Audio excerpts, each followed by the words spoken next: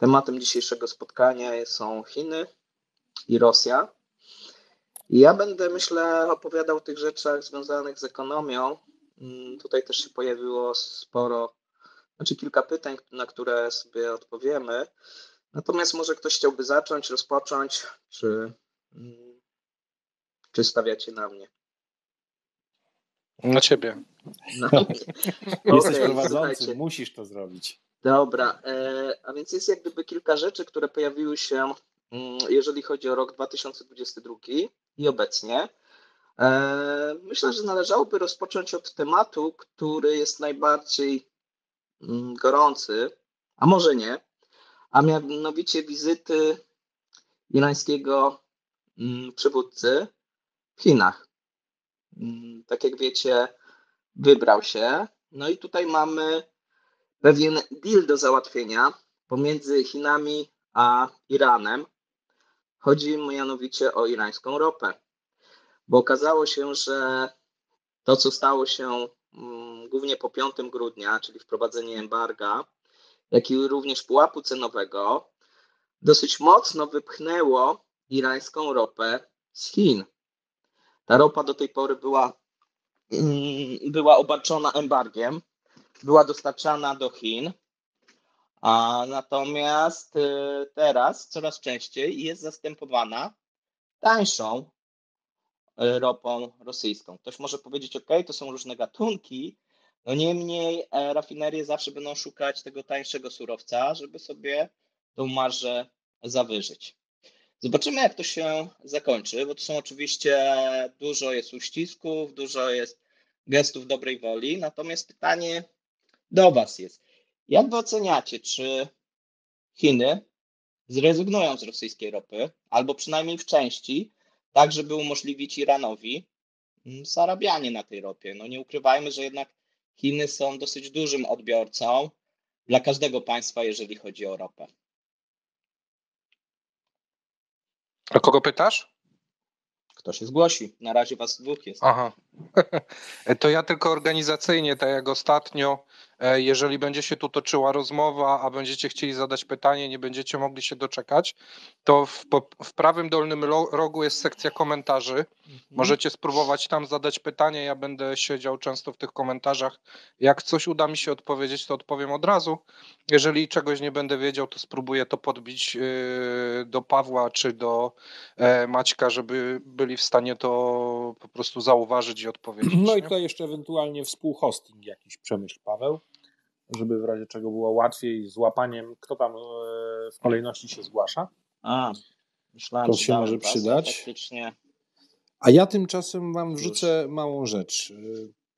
Byłem 2 razy służbowo w Chinach i no zawsze byliśmy potężnie obstawieni przez tamtejsze służby, łącznie z próbami podstawiania nam dziewczynek, różne. Wszystkie chwyty dozwolone, a kolega, który niebacznie zamiast zabrać ze sobą podczas planowej wycieczki laptopa, zostawił go w walizce, to przez niego się śmialiśmy, ale to nie był wcale taki śmiech głupi, że przez ciebie każą nam zwiedzać coś jeszcze, bo muszą tak przywrócić twoją walizkę do wyglądu, żebyś się nie zorientował, że ci zajrzeli i wszystko z komputera wyciągnęli.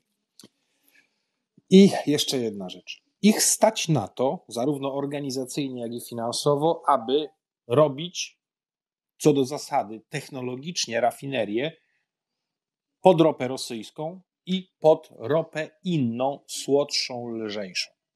Tak. Bo te ropy się od siebie różnią, automatycznie do tego dostosowywane są technologie.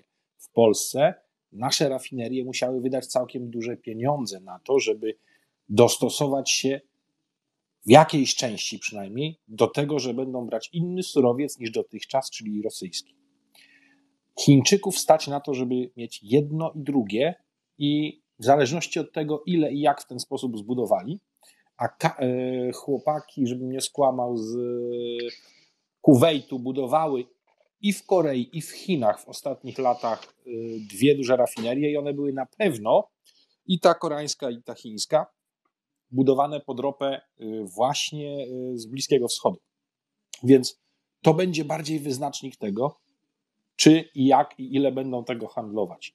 ile są w stanie przerobić na danej rafinerii, w danej preferowanej technologii. Oprócz tego jeszcze pamiętajmy, rosyjska ropa w tej chwili jest liderem, jeśli chodzi o zasiarczenie. I to jest coś, co przy niektórych technologiach jest dużym problemem. I przy tych rosyjskich technologiach jeszcze często występuje zjawisko, którego już nie ma przy zachodnich technologiach do ropy słodkiej, czyli flared gases. Często przy rafineriach jeszcze tego typu są takie cienkie, długie, wysokie kominy, które cały czas zakończone są płomieniem. Tam spalane są gazy z procesów rafinacyjnych, których nie są w stanie przetworzyć. Podczas gdy u nas już świeczek przy rafineriach nie ma, bo wszystkie, łącznie z tymi frakcjami gazowymi, nasze rafinerie są w stanie wyłapać i przetworzyć. To tyle tytułem kolejnego wstępu. No dobra, to słuchajcie, to może kilka słów, jak to wyglądało w 2022 roku, jeżeli chodzi o wymianę tą rosyjsko-chińską.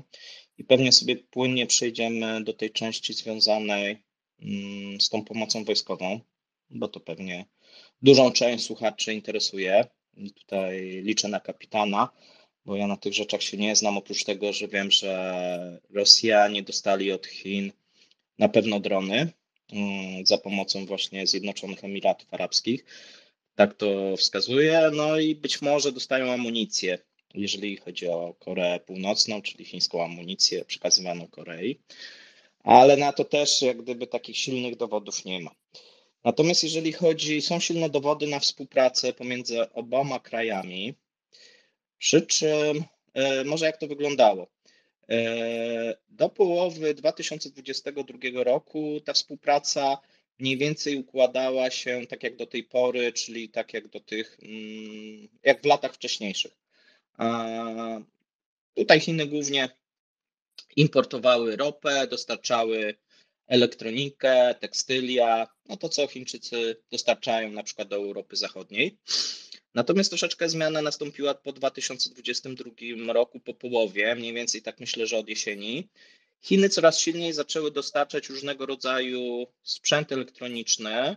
Oni wcześniej już dostarczali dosyć dużo półprzewodników, natomiast to cały czas miało miejsce, ale zwiększyło się przede wszystkim, jeżeli chodzi o dostarczenie różnego typu maszyn, bo dopiero gdzieś tak mniej więcej od jesieni Rosjanie zaczęli przestawiać się z tych europejskich, powiedzmy, maszyn i tego sprzętu na tak naprawdę wszystko, co jest dostępne na rynku. A ponieważ jest dostępne głównie tutaj chińskie, no to tak wygląda.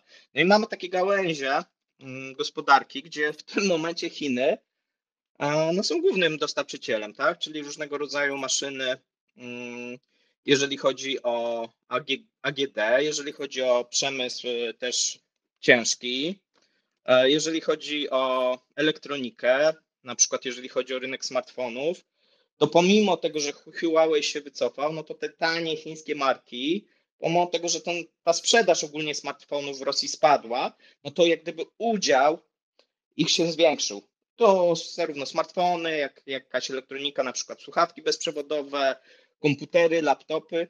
No w tym momencie ci inni dostawcy, szczególnie koreańscy, są wypychani z rynku tego rosyjskiego. A oni zresztą szczególnie nie są zainteresowani tym rynkiem. Natomiast pojawiają się tam dostawcy z Chin.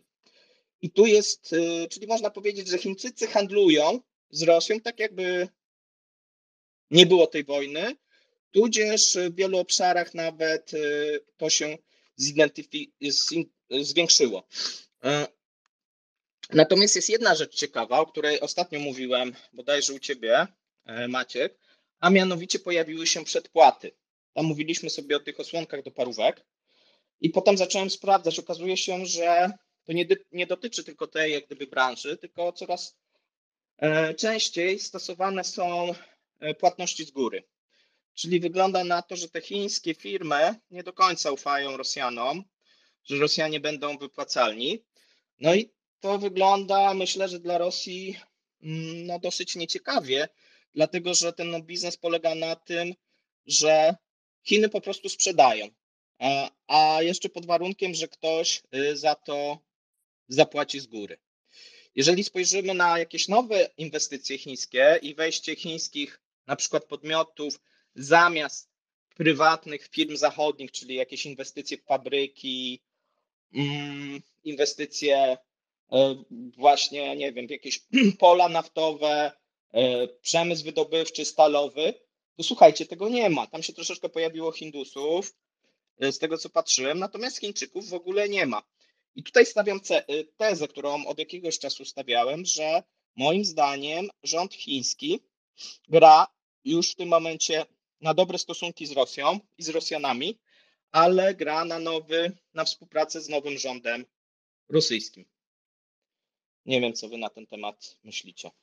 Ja może jeszcze uzupełnię twoją wypowiedź o taki handel detaliczny. Ostatnio szukałem czegoś, nie pamiętam, słuchawki czy jakąś elektronikę i przeglądałem te rosyjskie portale typu, wiesz, Alibaba i inne tego typu strony i przy każdym produkcie wchodziłem w opisy, bo wiesz, nieznana marka, nie, no to chciałem zobaczyć, jak się wypowiadają ludzie i tak myślę, że ponad połowa opinii to były po rosyjsku. Tak więc wiesz, to co u nas gdzieś jest ten handel taki markami zachodnimi, no to tam już bardzo intensywnie działa po prostu zakup taki detaliczny, nie, z Chin produktów. Okej, znaczy wiesz co, to myślę, że już od początku, już przed wojną było coś takiego, natomiast to się nasiliło bardzo silnie, tak, jeżeli chodzi o te chińskie właśnie, tych chińskich dostawców. Tak, Więc tam nie ma alternatywy zgadzam, nie w ma, tym momencie, nie? Nie ma alternatywy, więc wiesz, to tak wygląda. No, oni zresztą mieli, wiesz, w Rosji Chińczycy mieli magazyny, no, jeżeli chodzi o ten jedwabny szlak. No i następna rzecz, odnośnie jedwabnego szlaku, bo wszystko też wskazuje, że Chińczycy zaprzestali inwestycji, jeżeli chodzi o 2022 rok. Zobaczymy, jak będzie w tym roku, jeżeli chodzi o jedwabny szlak i rozpoczęli tutaj pracę nad tymi drogami równoległymi. Oni to już zaczęli rok wcześniej, bo robiłem o tym nitkę odnośnie pociągów.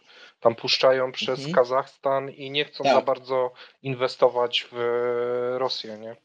Tak, a więc to jakby, wiesz, pokazuje jedną rzecz, że jak chcecie od nas coś kupić, okej, każdy może kupić, nie ma problemu, ale jeżeli chodzi o jakieś inwestycje, no to my się wstrzymujemy. No i teraz następna rzecz dosyć ciekawa, to mówiłem dzisiaj na kanale, na YouTubie, chodzi o zakup gazu. Tutaj Rosjanie robili sobie bardzo duże nadzieje, moim zdaniem niesłuszne, jeżeli chodzi o sprzedaż LNG. Tutaj Gazprom chciał podpisać kontrakt z Chinami, dosyć duży. No i się okazało, że Katarczycy ich wyprzedzili. To już drugi raz, bo już w listopadzie Katarczycy podpisali i wtedy też Chińczycy wystawili. No a teraz wygląda, że to jest drugi raz, kiedy oni zostali wystawieni. No i znowuż jest pytanie, czy to przyjaźń jest faktycznie taka, czy to jednak jest tylko taki związek handlowy bez jakiegoś silnego wsparcia, jeżeli chodzi o Chiny. Tutaj mamy pierwsze pytanie. To może... Czy ja mogę wrzucić 2 grosze? Tak, pewnie. Przypominam to nagranie, które tłumaczyłem jakiś czas temu, gdzie było spotkanie wielkich szych bankowych i przedstawicieli różnych branż w Rosji na forum ekonomicznym. No i tam właśnie też zwracali na to uwagę, że wszystkie kraje Azji, czy to Chiny, czy to Indie, czy Pakistan, czy Korea Północna, wszystkie właśnie nie działają na zasadzie partnerstwa, bo nikt nie chce ratować ani Rosji, ani Ukrainy, oni mają to gdzieś, tylko to chodzi o proste wyrachowanie i korzystanie na sytuacji. I tu no, Rosjanie, to jest akurat cytat, tam było powiedziane, że Rosjanie starają się przedstawić Chiny jako wielkiego sojusznika, kiedy Chińczycy nie chcą być sojusznikiem, tylko chcą po prostu na tym zarobić i zyskać jakieś rzeczy, szczególnie, że właśnie to, że Rosjanie są teraz ich klientem w przemyśle, powoduje, że oni trochę wychodzą z niektórych tam problemów w niektórych sektorach. To tyle. Okej, proszę. Ja takie samo zdanie słyszałem od Rosjanina tego z kanału Inside Russia.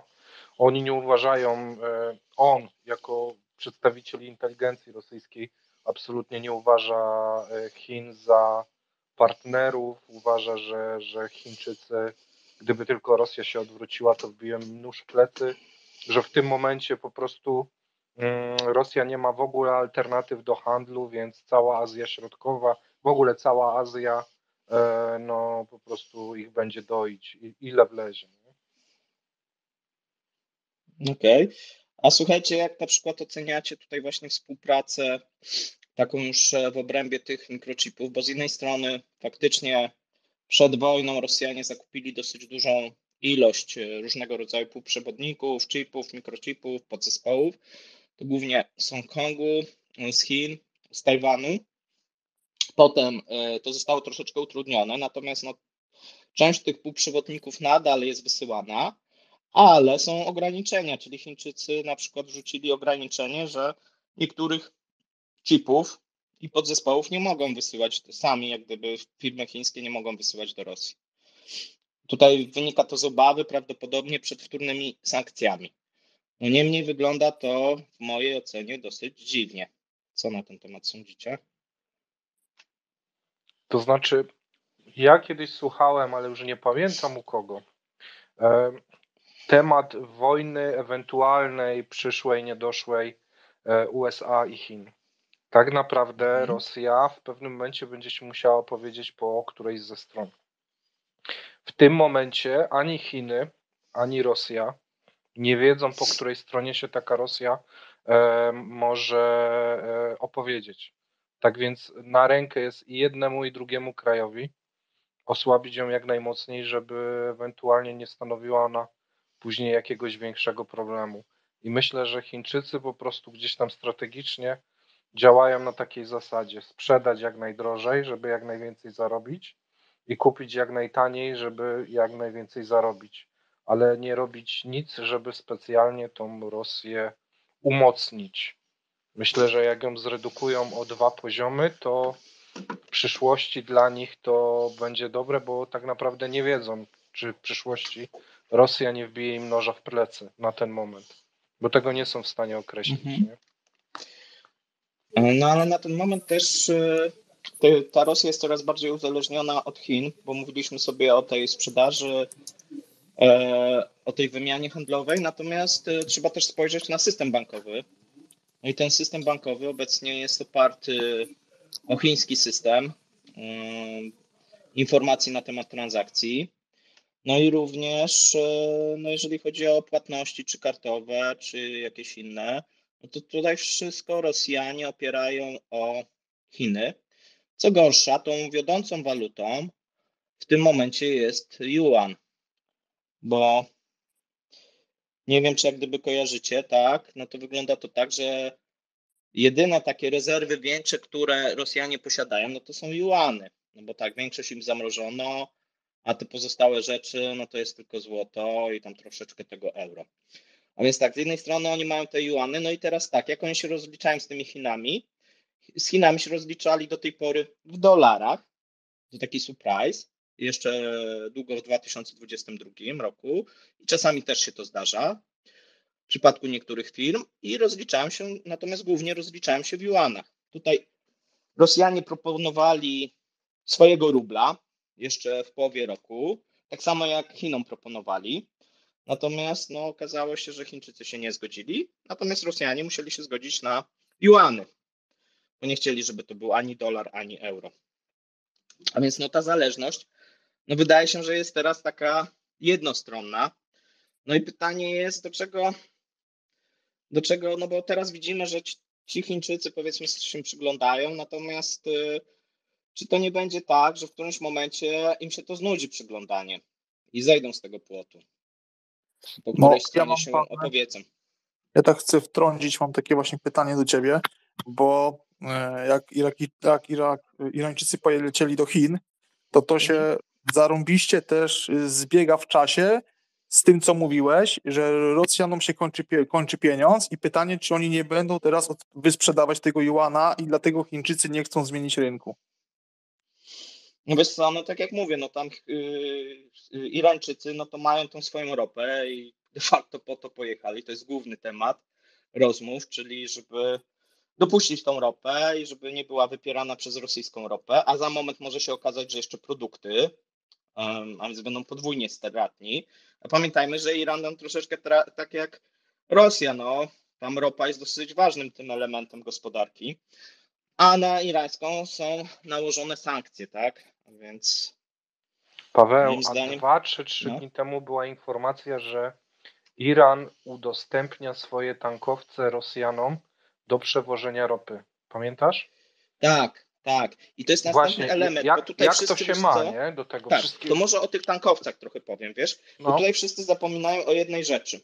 Bo tak wszyscy mówią, Rosjanie teraz mają dużo tych tankowców, mówi się nawet, że będą mieli 300.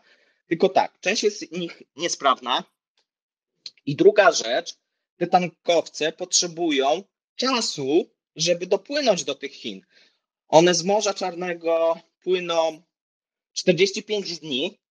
Wcześniej, wiesz, one płynęły do Europy. Nawet jeżeli to nie są tylko rosyjskie, bo tam sporo też jest armatorów innych, no to już mamy tłok, a za moment będzie jeszcze większy tłok i to, co mówiłem, będzie problem z dostarczaniem tej ropy. Bo jak z Morza Czarnego płyną 45 dni, powiedzmy z Bałtyku płyną 2 miesiące, no to słuchajcie, to mamy pewien problem. No bo one muszą dopłynąć i zawrócić, tudzież następne płynąć. I teraz mamy sytuację, że te pierwsze popłynęły po wprowadzeniu tego embarga i one dopiero tam za moment będą wracać. Więc może się okazać, że zobaczymy, że wolumenowo Rosja będzie miała trudny problem przy tak długich, żeby utrzymać to przez cały rok. Bo tankowce, wiesz, będą się psuć, jakieś inne rzeczy, czyli będą Ale to potrzebowali chcesz coraz powiedzieć, większej że ilości tankowców. To chcesz powiedzieć, że z Europy rosyjska ropa płynie we w te tankowiec 120 dni, a Tak. z Iranu do Chin 80. Tak, jest bliżej. 80, czyli mamy tak naprawdę 2/3, nie? Zaoszczędzonego czasu, to też pewnie na cenie ropy się odbija, bo to też kasa. Tak, nie? tak. Ale No jeśli wiesz, pozwolicie, Irańczycy to nie i ja tu chcieliby będę dawać coś dorzucał. dyskantów, tak? Kolejnych. Słuchajcie, ja dorzucę coś w temacie tych tankowców. 3 co najmniej źródła wyceniły tą liczbę tankowców, jakie pozyskali w różnym stanie Rosjanie, w sumie na 600.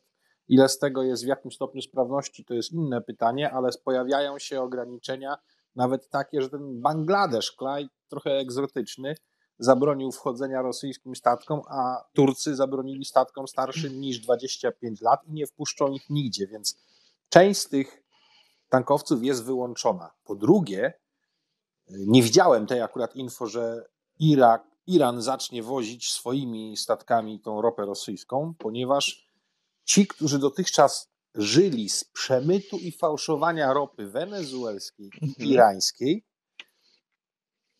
ci, że tak powiem, ci lewi armatorzy wyczuli biznes, że więcej mogą teraz zarobić na transporcie rosyjskiej, więc w tym momencie odpuszczają sobie pobieranie towaru z Wenezueli i z Iranu, więc Iran i Wenezuela na tym zaczynają tracić, a to też do nich w tym momencie przez kieszeń przemawia i im się to może nie podobać.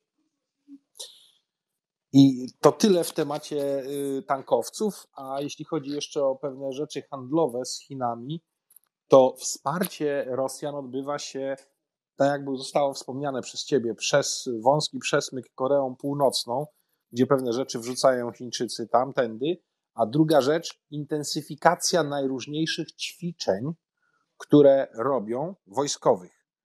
Są informacje, są zdjęcia, wszystko sprzętu, mnóstwa samochodów jadących do Rosji na te ćwiczenia, tudzież okrętów, które chińskich płyną na ćwiczenia rosyjskie z Rosjanami. Wszyscy ćwiczą tankowanie i przeładunki, a ćwiczenie przeładunków wcale nie jest prostą rzeczą na morzu. Zaznaczam, to marynarze wiedzą, o co chodzi. I następnie okręty, tak, są z powrotem, statki wojskowe, raczej okręty transportowe też pewne rzeczy przywożą, też wracają na pusto, a jednostki wojsk lądowych, które pojechały, wraca tylko jak gdyby wyrzutnia rakiet, a nie zestawy amunicji do nich. Pod tym pozorem Chińczycy ukrywają wspieranie amunicyjne Rosjan, a jeśli chodzi o drony, no to jak najbardziej udrożnili wiele rzeczy, w tym pamiętajmy, że firma najpopularniejsza, jeśli chodzi o produkcję dronów kwadrokopterowych chińska, czyli DJI, no niestety według wszystkich służb i dziennikarzy przekazała w pewnym momencie kody źródłowe do tych urządzeń dla Rosjan i przez jakiś czas dało się wykrywać te urządzenia używane przez Ukraińców. Jak w tej chwili ta sytuacja wygląda, nie sprawdzałem, ale prawdopodobnie była konieczna wymiana softu w tych dronach, bo zaczęły być niebezpieczne dla użytkowników. To by było teraz tyle. Dobrze, słuchajcie, mamy pytanie tutaj i prośbę o głos od Ryszarda, więc oddaję Ci głos, Ryszard, a za moment będzie pytanie, które tutaj widzę pojawiło się na czacie.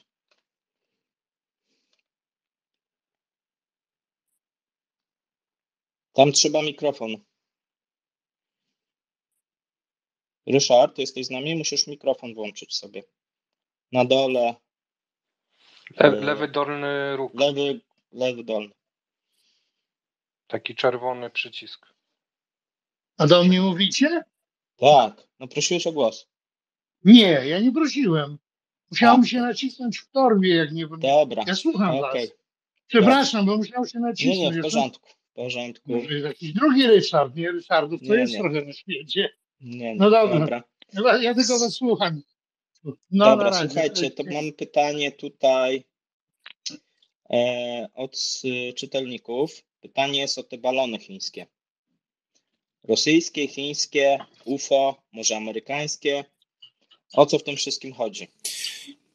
No trochę czuję się wywołany w tym momencie do tablicy. Ja nie mam pojęcia, powiem szczerze. Dla mnie to może być i UFO. Na razie powiedzmy o faktach, które są bezsporne, czyli że Amerykanie zestrzelili takowe balony co najmniej 2. Trwa obecnie badanie szczątków tychże balonów. Powie nam to więcej. Są bardzo konkretne informacje mówiące o tym, że chińska armia wspierała, że tak powiem, wysyłkę tychże balonów i że nie da się powiedzieć o nich, że to były do kwestii atmosferycznych. I one, co do poruszania się co gdzie i jak, to były na wysokich pułapach, te pierwsze. Te, które były zestrzeliwane, były na pułapach niższych, tam gdzie latają samoloty pasażerskie i kwestia, jakby to powiedzieć, bezpieczeństwa ruchu lotniczego była użyta jako pretekst w tym, aby je zestrzelić przez Amerykanów. Chińczycy zachowują się bardzo, jakby to powiedzieć, jako bardzo obrażeni po zestrzeleniu tego wszystkiego, ale do niczego się konkretnie zbytnio nie przyznają. Ale od 2 dni zbieram ja osobiście akurat dane i pojawia się wiele kwestii związanych z tak zwaną bronią okołokosmiczną. Co to jest? Umowna granica pomiędzy atmosferą a kosmosem to jest 100 kilometrów. Umowna, bo trudno to inaczej dokładnie określić. I od jakiegoś czasu Chińczycy wszczęli projekt, który ma właśnie w tani sposób pozwolić im osiągnąć przewagę właśnie w tych wysokościach w pobliżu umownej granicy kosmosu. I do tego wszystkiego, żeby nie było to kłopotliwe i drogie, właśnie mają być jakieś balony, aerostaty i tym podobne. Są pewne projekty, koncepty w tym zakresie i wiele wskazuje na to, że albo osiągnęli odpowiedni poziom rozwoju dla tego konceptu i dlatego tego użyli, albo być może końcowe jakieś finalne badania i przy okazji badają sposób reakcji i procedury w tym zakresie i poziom zdecydowania Amerykanów, co robić.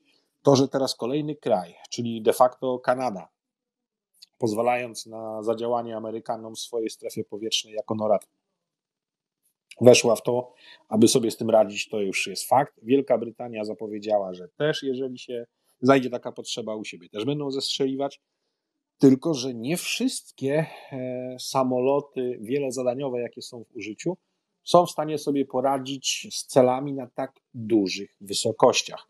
I Tu od razu się przypominają programy zbrojeń antysatelitarnych, gdzie kiedyś, dawno temu, pociski typu Assad opracowywali jako pierwsi Amerykanie, po czym nastąpiła długa cisza i przewagę w tym zakresie uzyskali Rosjanie. Jest możliwe, że doszło do wymiany pewnych informacji technologicznych z Chinami. Takie są podejrzenia w niektórych korporacjach i think tankach amerykańskich. I jakby to powiedzieć, tańszy sposób na osiąganie przewagi tam, gdzie dotychczas tej broni i systemów rozpoznawczych akurat w tej przestrzeni nie było. Z punktu widzenia Rosjan jest to racjonalne, bo tańsze. Technikę i technologię stosują komercyjnie dostępną do tego wszystkiego w dużej mierze, Chińczycy również, a jest to o wiele tańsze, a powoduje, że są w stanie uzyskać wiele informacji, wymusić działanie, a także używać tego na własny użytek, jeśli chodzi o PR, skarżąc się na to, że ktoś zestrzeliwuje ich pokojowe obiekty latające. Mogę jeszcze ja coś wtrącić do tego? Mhm. Bo ostatnio co do balonów, tam śledziłem osąd sytuacji w internetach. Była jeszcze teoria, że Chińczycy mogą wykorzystywać balony jako broń precyzyjnego zrzutu, czyli podwieszając parę pocisków, takie balony niewykrywane przez żadne systemy radarowe, bo powiedzmy sobie szczerze, trzeba mieć naprawdę porządne rozpoznanie powietrzne, żeby taki balon namierzyć. Może dokonać zrzutu jakiejś broni na określony cel. I jeszcze jest jeden aspekt tych balonów. Dzisiaj Ukraińcy wykryli balony rosyjskie, które wystartowały z terytorium Białorusi. One przeleciały nad Kijowem, część zepchnął wiatr i się pojawiły nad Mołdawią i Rumunią. Rumuni wystartowali z Su-21, ale okazało się, że Su-21 ma za mały radar i nie mogli namierzyć tego balonu. I ten balon gdzieś tam sobie dalej w powietrzu prawdopodobnie lata, i nie mają technologii, żeby ten balon namierzyć. A balony, które zestrzelili Ukraińcy, przypominają te sławne trójkąciki, które mają niby zakłócać radarowe rozpoznanie powietrzne strony ukraińskiej. I istnieje jeszcze prawdopodobieństwo takie, że Rosjanie chcą wystrzelić taką ilość tych balonów, żeby zakłócić działanie obrony powietrznej. Wtedy Ukraińcy nie będą wiedzieli, co jest rakieta, co jest obiekt typu balon i po prostu stracą pociski, albo te pociski, które będą wlatywały w tą przestrzeń, będą omijane, bo będzie zbyt dużo celów, że tak powiem, na radarze, nie? To może ja jeszcze powiem jedną rzecz balonową, afery balonowej. Nie wiem, czy słyszeliście, ale około tygodnia temu w Ohio wykoleił się i podpalił pociąg z chemikaliami. Jakieś bardzo duże skażenie w Stanach Zjednoczonych i tak dalej.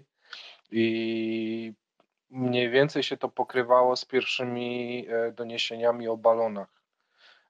Jest też teoria, że balony może i latają od wielu miesięcy, ale nikt nigdy nie robił z tego takiej afery, natomiast tu został temat medialnie mocno napompowany, żeby troszeczkę przykryć tą aferę.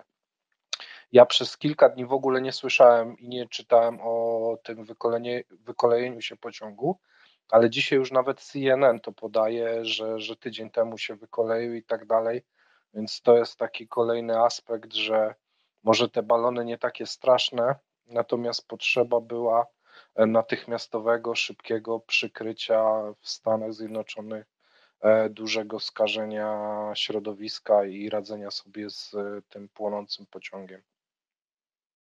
Ja dodam, że te balony były obserwowane tego typu za czasów prezydentury Trumpa, ale wtedy nie padły żadne komendy ani rozkazy co do tego, żeby je zestrzelić. Tego typu rozkazy padły dopiero teraz za prezydentury Bidena, co zostało akurat poczytane za konsekwentnie za budowanie jego wizerunku bardzo zdecydowanego człowieka, prezydenta pod kątem przyszłej przecież czekającego kampanii wyborczej, bo najprawdopodobniej będzie starał się o reelekcję. Stąd też tak, a nie inaczej brzmiało jego orędzie ostatnio nastawione na gospodarkę przede wszystkim, a dopiero później mówione było w temacie jakiejkolwiek wojny, wojny obronnej Ukrainy, którą wspierają. A co do tej broni około kosmicznej. Są tam elementy związane nie tylko z rozpoznaniem, również z zakłócaniem, a także naprowadzaniem i możliwością zrzucania w precyzyjny sposób dosyć pocisków, które są w stanie energią kinetyczną prawdopodobnie razić.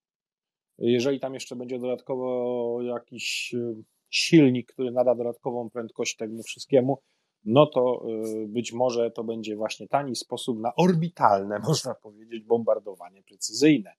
I tu jest spora zagwozdka dla amerykańskich służb w tym zakresie i intensywnie trwają prace i ta grupa międzyresortowa, która ma wyjaśnić kwestię potencjalnego UFO czy czegokolwiek takiego, plus te balony, no będzie miała dużo pracy. Zobaczymy, jak im to pójdzie. Okej, słuchajcie, to może teraz pytanie, tym razem do mnie. A więc pytanie jest dotyczące chińskiej pożyczki dla Rosji. Czy jest możliwe, żeby ta pożyczka w najbliższych tygodniach czy miesiącach została udzielona? Ja o tym mówiłem już wielokrotnie. W mojej ocenie nie, bo jeżeli tak miało być, no to ona by została już udzielona na jesieni albo nawet myślę, że wcześniej.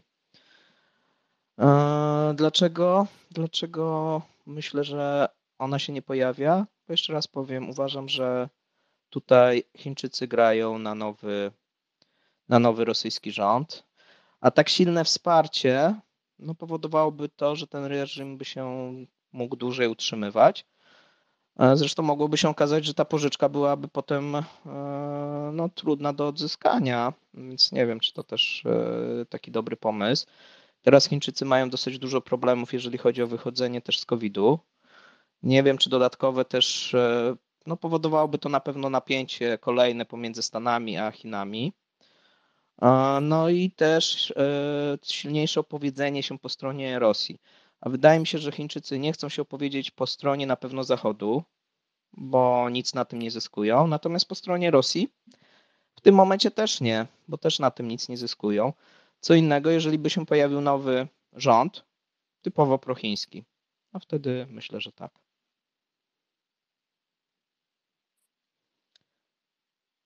Okej. Ktoś chce skomentować?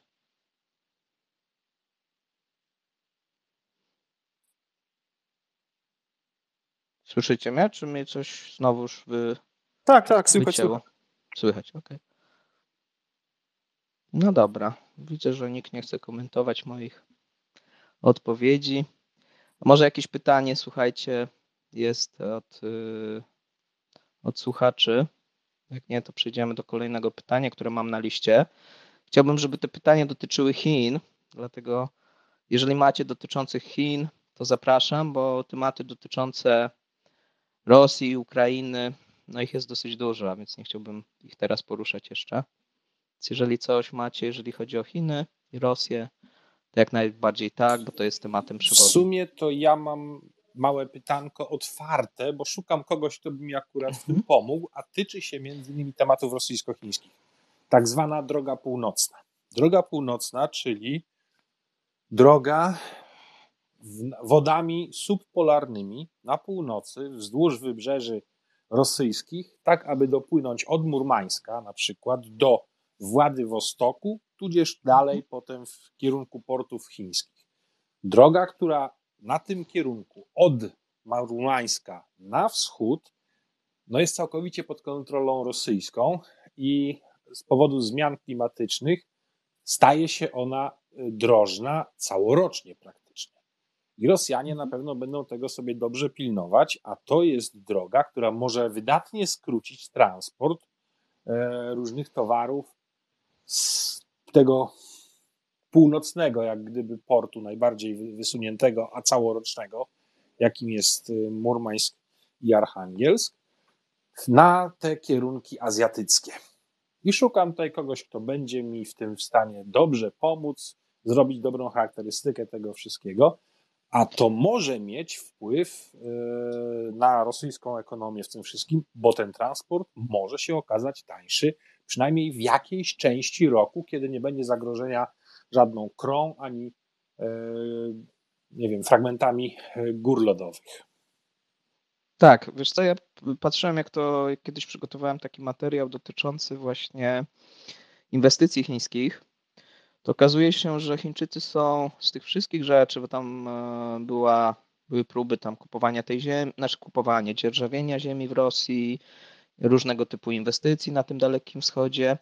Oni najwięcej zaczęli inwestować, jeżeli chodzi o Władywostok i te rzeczy wokół tej drogi północnej.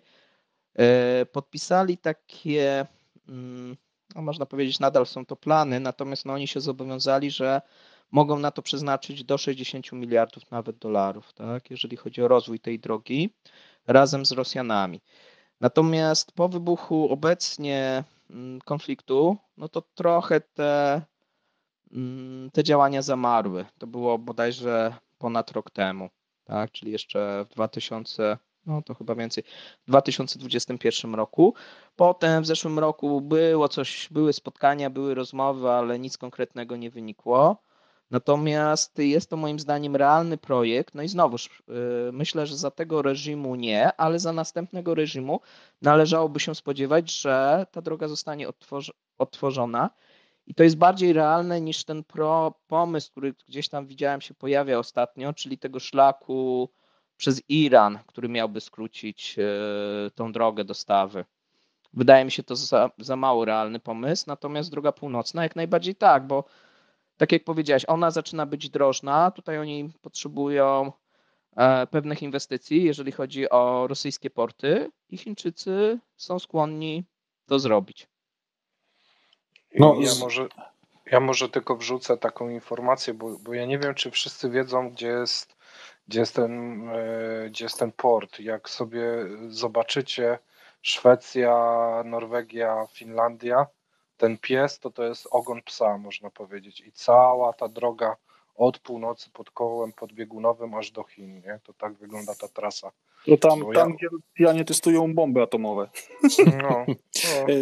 Tam też były cmentarzyska ich okrętów z napędami Tak, tam były atomowymi. duże klęski ekologiczne, nie? Przecież razem z ropą zatapiali. Różnie tam bywało, ale jeszcze jest jedna rzecz w tym wszystkim. Droga północna jest droga północna i z tego, co słyszałem, przez ceny frachtu, jeżeli wypływają z portów bałtyckich, będą korzystać, jeśli tylko będą pewni, że nie będzie problemów z przepłynięciem.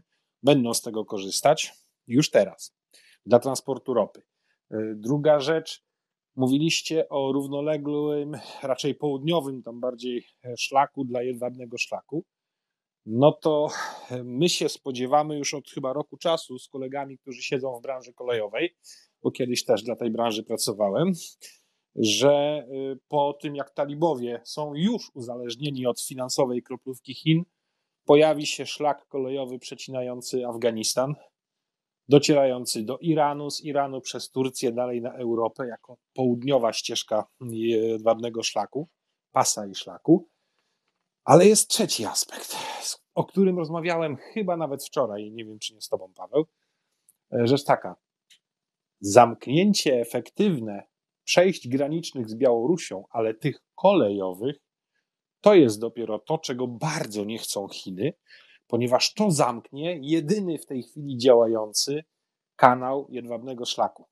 W tej chwili to Białoruś, jeżeli dalej będzie podskakiwać nam i zostaną jej zamknięte kolejowe przejścia, a Litwini też właśnie o tym zaczęli mówić, Zamknęli dzisiaj. No to zamknęli dzisiaj, więc zamkną definitywnie, jeżeli my dokończymy temat, ten szlak. I Panowie, a co z Turcją po trzęsieniu ziemi? Bo ja tego nie obserwowałem. Tam koleje są drożne? ale to akurat Koleje są pogranicze drożne, że południowe. są tak wyginane, że jest litera S. Tak, No ale to, jest to ja pogranicze widziałem, południowe. ale właśnie nie wiedziałem, którędy idą i czy ten szlak tamtędy nie ma przestoju teraz, nie? Bo nie interesowałem się tym, dlatego pytam. No ale to się da akurat zrobić dosyć szybko, jeśli chodzi o kolej. To nie jest większy problem. Da się to zrobić. No okej. Ja mieszkam na wschodzie, to przez Lublin idzie cały AliExpress, nie? No tak. Dlatego mówię, że zamknięcie tematu związanego z przejściami kolejowymi dla Białorusi tak naprawdę będzie uderzeniem w Chiny.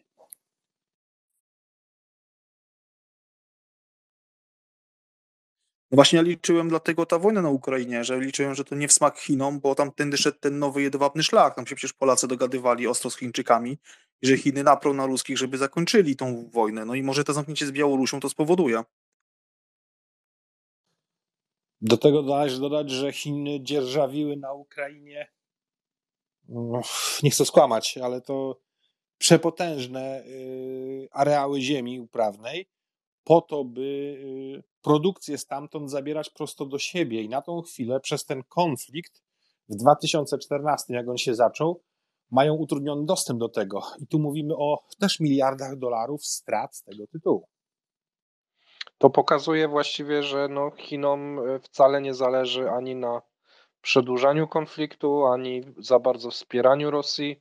Po prostu biznes, nie? Sprzedać drogo, kupić tanio i w dupie ich mają tak naprawdę, moim Wiesz zdaniem. co, ja myślę, że oni będą trwać przy Rosji do końca tego reżimu, no bo nie mogą się opowiedzieć po drugiej stronie. Natomiast no, będą robić wszystko, żeby ten reżim się zmienił i powstał bardziej sprzyjający no, im rząd. No, następny rząd nie moim zdaniem będzie uzyska prochiński. No oczywiście, no bo nie dostanie żadnych pożyczek, No. żadnego wsparcia z Zachodu. Jedyna szansa na jakieś funkcjonowanie to są Chiny. Chiny dadzą kasę, ale zrobią to, co w Afryce, nie? Że całkowite przejęcie wszystkiego. Przemysłu, nie przemysłu, co się da, to No zagrabią właśnie, dla siebie, nie? I tutaj się pojawia temat Iranu. Jak to w Iranie będzie z Chinami? Czy Chiny tak samo nie zagrabią Iranu? Przecież Iran bogaty nie jest.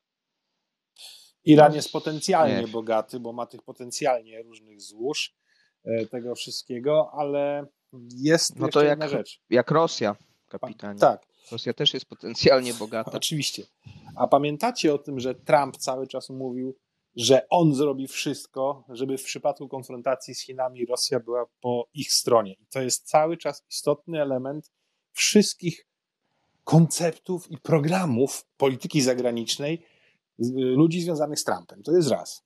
Pełne przekonanie Trumpa, że on jest w stanie to załatwić i zrobić, więc myślę, że wokół tego będzie się kampania prezydencka między innymi w Stanach toczyć. No tam już się toczy, nie? Przecież tam są wielkie mowy, że jak byłby Trump, to nie byłoby wojny, nie? W Ukrainie. Tak. No i tu jest jeszcze kwestia związana z tym, że właśnie zaczynają się dosyć dziwne rzeczy. Czyli pojawiają się dodatkowe, więcej niż normalnie amerykańskie okręty podwodne na Morzu Południowochińskim i bliżej Tajwanu. Nie jest to w pełni normalne. Właśnie jestem w trakcie zbierania danych dotyczących tego, co się tam troszeczkę dzieje i jak wygląda sytuacja na Tajwanie, więc w najbliższych dniach mam zamiar coś o tym nakręcić, ale jest bardziej nerwowo. I na tą chwilę uważam, że Chińczycy, mając świadomość tego, że Amerykanie będą chcieli ich w jakimś tam momencie Rosjan, jednak mieć po swojej stronie, albo przynajmniej z życzliwą neutralnością w przypadku konfrontacji z Chinami, robią wszystko, żeby tą Rosję ze sobą związać. I też będą stosować zasadę kroplówki, żeby uzależnić, związać i mieć wpływ na decyzyjność. Ponadto uzyskać jak najwięcej możliwych koncesji i tym podobnych rzeczy w Rosji. Zabezpieczać nimi na przykład albo złożami potencjalne pożyczki, jakie mogą udzielić. Chcą zrobić tak, żeby te rezerwy, których ewentualnie musiałaby się Rosja pozbyć, nie wpłynęły na kurs juana, bo wtedy oni mogą trochę stracić na swoim handlu, co by im się też nie podobało. I jeszcze to, że osłabianie Amerykanów, chociażby poprzez to, że ich rezerwy mobilizacyjne oraz amunicyjne topnieją, również topnieją te rezerwy u kogo?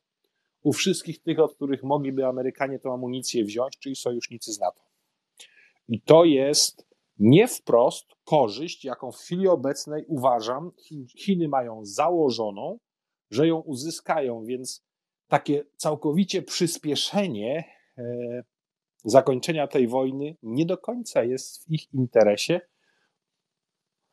ale jest punkt, w którym mobilizacja amerykańskiej gospodarki, nie taka oczywiście jak w Rosji, ale ta mobilizacja i presja na odtworzenie stanu rezerw, a nawet ich zwiększenie amunicyjnych i tym podobnych, pójdzie na tyle daleko Amerykanom i ich sojusznikom, że już nie będzie z tego tytułu korzyści dla Chin. Więc tu muszą oni sobie wyliczyć, co i do kiedy jest dla nich korzystne, i oni będą tak naprawdę wpływać na to, kiedy Rosjanie w związku z tym zakończą tą ofensywną z ich punktu widzenia fazę tej wojny. Tak Właśnie chciałem powiedzieć, że te ich kalkulacje ewentualne o wypstrykaniu się z amunicji trochę są bez sensu, bo my wcześniej nie zdawaliśmy sobie sprawy jako Europa czy Stany z potrzeb i widać, jakie było zapóźnienie. No ale teraz wszyscy już widzą, co jest potrzeba, i widać gdzieś taką mobilizację i zwiększanie mocy produkcyjnych i zamawianie sprzętu, więc teraz to działać będzie z każdym rokiem wręcz na niekorzyść Chin. A założenia, jakie Chiny mają dotyczące Tajwanu, są na chwilę obecną z doktrynalnych dokumentów partii chińskiej na maksymalnie 2027 rok jako zjednoczenie. Więc dlatego mówię, punkt, od którego ten break-even point, jeśli chodzi o odtwarzanie zasobów świata zachodniego, jeśli chodzi o amunicję, ktoś gdzieś to musi dobrze policzyć, przewidzieć, i to będzie determinowało działanie Chin. A wychodzi na to, bo tak może troszeczkę zrobię spoiler, ale jednak, że po śmierci byłego przewodniczącego Jiang Zemina doszło do, jest to wysoce prawdopodobne, sporego rozdźwięku pomiędzy armią chińską a przywódcą Xi. O co chodzi? W ramach walki z korupcją Xi odciął całą sporą grupę partyjnych notabli chińskich, którzy byli skupieni wokół Jiang Zemina, nazwijmy ich umownie teraz, bo nie wiem, czy właściwie trafiam, ale partyjnym betonem, a nie jastrzębiami. Jastrzębie przypiszmy, że to są ci od Xi. No to te wszystkie rodziny w jakiś sposób muszą sobie radzić i zbudowali pewną retorykę, że Xi jak gdyby nie reaguje zgodnie z tym, co było zaplanowane, na prowokacje tajwańskie. Co dokładnie mają na myśli? Odwiedziny różnych ważnych polityków na Tajwanie bez zgody, bez pytania o zgodę Chin kontynentalnych, i że Xi na to nie reaguje, a nawet daje się oszukiwać. I to właśnie, jak ktoś mi powiedział na początku, że tutaj jest wojenna retoryka zwolenników Jiang Zemina, powiedziałem, nie wierzę w to. Jiang Zemin nie był tego typu człowiekiem. No ale się okazuje, że to jest po prostu wykorzystywanie elementów, które były zapowiadane, a nie są realizowane, i to jako sposób na w tym momencie walkę frakcji wewnątrz Chińskiej Partii Komunistycznej. Całkiem ciekawy gambit. Zbieram dalej materiały na ten temat, ale wygląda to nadzwyczaj, niestety, interesująco, a zwiększenie obecności militarnej USA w tym momencie w tamtym rejonie nie jest chyba przypadkowe. I pamiętajmy, po raz pierwszy rzekomo od czasów zimnej wojny rosyjskie okręty podwodne wyszły na patrole strategiczne wyposażone w głowice nuklearne. Kapitanie, mam taką propozycję, oddać komuś głos. Tutaj Ron chciał o coś zapytać lub coś dodać. Ron, słyszysz nas? Zgłaszałeś. Lewy dolny róg, mikrofon. Mikrofon, jeżeli tego nie robiłeś wcześniej.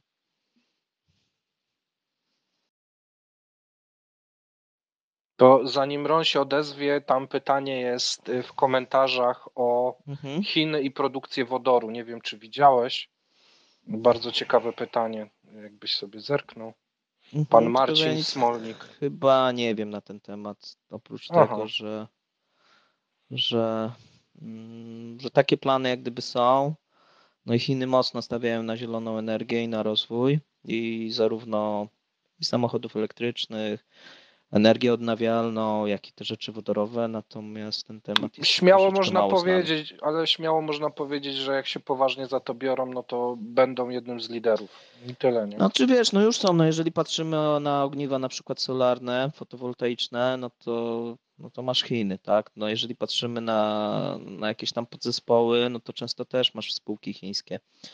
A więc No, wszystko wskazuje, że reaktory tutaj... atomowe i przejście na energię atomową na wielką skalę, 150 reaktorów chyba w budowie będzie, nie? Więc No to tak, też No jeśli chodzi o reaktory, trochę mogę powiedzieć, bo było to tematem jednej z wizyt moich, przynajmniej częściowo w Chinach, gdzie tłumaczyłem pewne rzeczy i to jest jedyny kraj, który w tym samym czasie ma u siebie reaktory generacji pierwszej, drugiej, 2,5, trzeciej. I to nie tylko rosyjskiej pierwotnie konstrukcji, ale również już własne, ale także amerykańskie Westinghouse'a i francuskie Arewy. Zaciągnęli wszystkie dostępne w pewnym przedziale czasu technologie, wszystkie je usprawnili, naprawdę usprawnili i elektrownia generacji trzeciej, która powstawała w Finlandii, powstawała z opóźnieniem chyba 7 lat.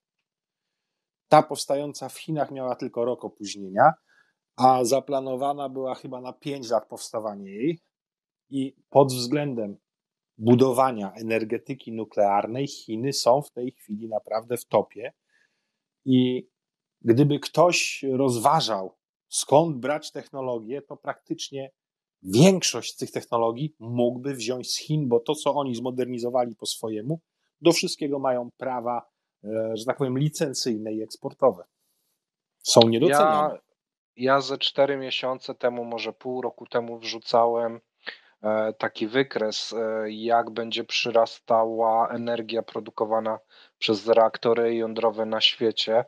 I tam właśnie Chiny, ta ich strzałka po prostu zjadała Amerykę i Europę razy 2 chyba łącznie, nie? Więc te plany i zapowiedzi tego, co planują zrobić, to nie wiem, czy słuchacze to widzieli, bo to jest dosyć stary temat. Można sobie to gdzieś tam odszukać. Natomiast Chiny naprawdę idą na grubo w tę branżę i no, w całej Europie chyba nie ma tylu reaktorów, ile oni planują wybudować w ciągu najbliższych 15 lat. Z tego, co pamiętam tak z głowy. Dobra, a mogę jeszcze inny temat poruszyć? Bo Możesz. Chciałem przywitać tylko kolegów z Warnewsa. no. Witamy serdecznie. Ja trochę dzisiaj przeziębiony, słucham. To chłopaki, może zanim Dionizy, to ja bym jeszcze pociągnął temat, który tam trochę był poruszany u nas w niedzielę. Paweł, do ciebie pytanie, co z tym wyścigiem, powiedzmy, Zachód, a Chiny i Rosja w Afryce? O, to dobre pytanie. Bo teraz Bardzo znowu dobre. się Francuzi odezwali dzisiaj, nie? Tak, bo tam Ławrow zrobił nawet Łukaszenko tam się wybrał, a no wygląda tu, że ta sytuacja dosyć mocno zaczyna tam iskrzyć, bo Rosjanie wchodzą i handlowo próbują wchodzić, no i też militarnie próbują wchodzić w Rosję, co Chinom się troszeczkę chyba nie podoba coraz bardziej. Tam szczególnie jeżeli chodzi o te stosunki handlowe. To, co się zresztą tam w Sudanie dzieje, no to pewnie wy wiecie więcej tak na tematy te militarne, natomiast w przypadku tych handlowych, no tu jest taki planowany różnego rodzaju bartery i pogłębianie tych relacji w związku z tym, że Rosja nie ma, no jest odcięta od tej Europy i tych krajów zachodnich, no to próbuje robić biznesy no tam, gdzie można. Dużo też było zmian, jeżeli chodzi ostatnio o ZEA, bo nie wiem, czy o tym będę mówił w piątek.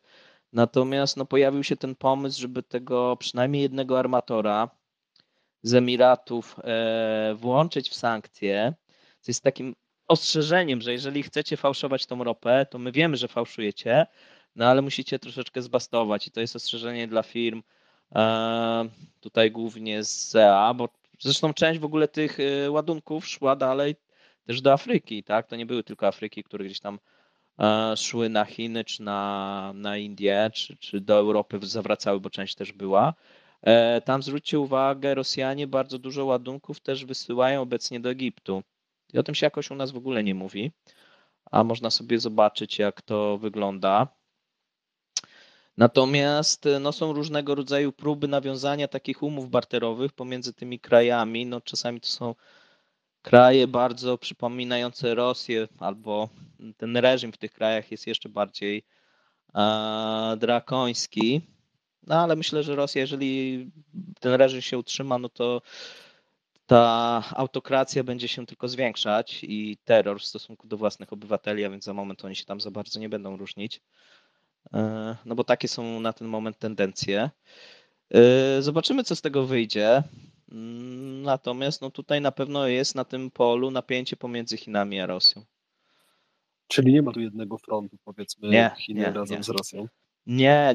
Wiesz co, no Chiny traktują Afrykę jako, no nie chcę powiedzieć, że kolonię, bo to złe słowo, tak, no ale może to jest dobre, jako swoją strefę wpływów. Wiele, wiesz, można tam usłyszeć różnych rzeczy, natomiast nie, no Chiny chcą odgrywać rolę mocarstwa, a nie dzielić się z kimś.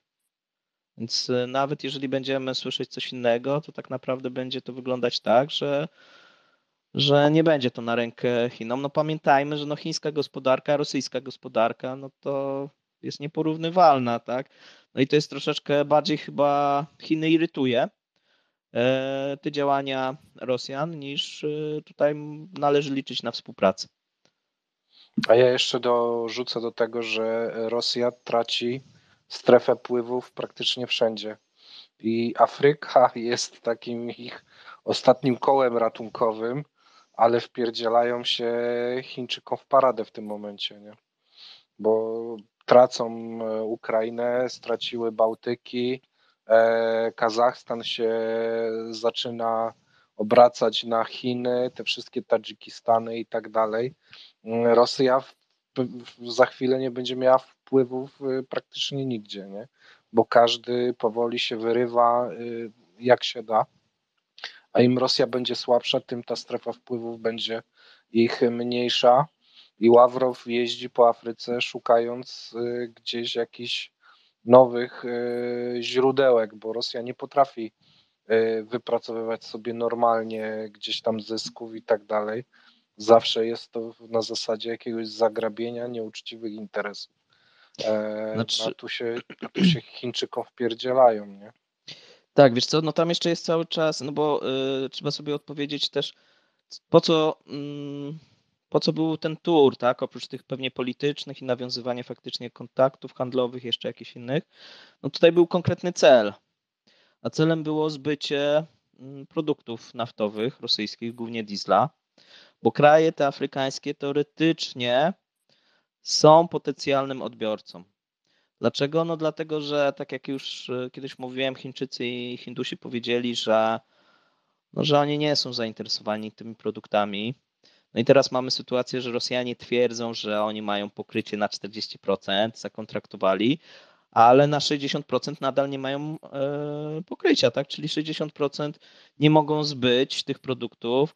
Stąd te takie komiczne, no i robienie takiej szopki przez Nowaka, przez Putina odnośnie cięcia tej ropy i wydobycia i tak dalej, no bo nie mają komu sprzedać produktów, bo o ile jeszcze surową ropę, no to Hindusi i Chińczycy sprzedadzą, bo dzięki temu mają handicap, czyli mogą produkować taniej produkty i te produkty na przykład wysyłać do Europy. Czyli rosyjska ropa płynie sobie do Indii, jest przerabiana na diesla, no i ten diesel z powrotem jedzie do Europy. Bezsensowne, tak, jeżeli popatrzymy z punktu ekonomicznego, no ale tak to obecnie wygląda. No i Hindusi są bardzo zadowoleni z tego układu, no i Europejczycy w sumie też, tak się wydaje. Natomiast za moment może się pojawić sytuacja, o której mówiłem, że pojawi się tani produkt rosyjski, na przykład w Indiach, No i Hindusi nie chcą tego, oni te rafinerie robią wszystko, są naciski na te rządy. Natomiast wydaje mi się, że i tak się pojawi, bo będą firmy, tak jak tu kapitan zwrócił uwagę, które teraz na przykład zajmują się przemytem ropy wenezuelskiej czy irańskiej.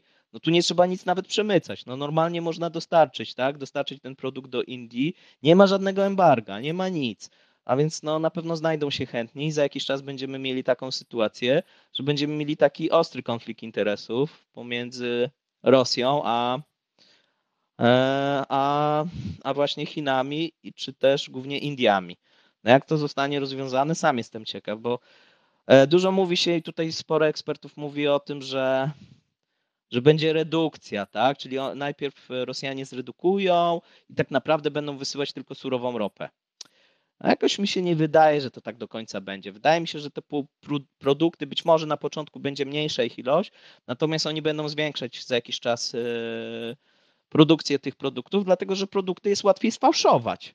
Nie odróżnisz, powiedzmy, łatwo diesla, który jest zrobiony z ruskiej ropy, od diesla, który jest zrobiony z arabskiej ropy. Szczególnie jeżeli go wlejesz do samochodu, tak? To samochód mniej więcej podobnie będzie jeździł na tym.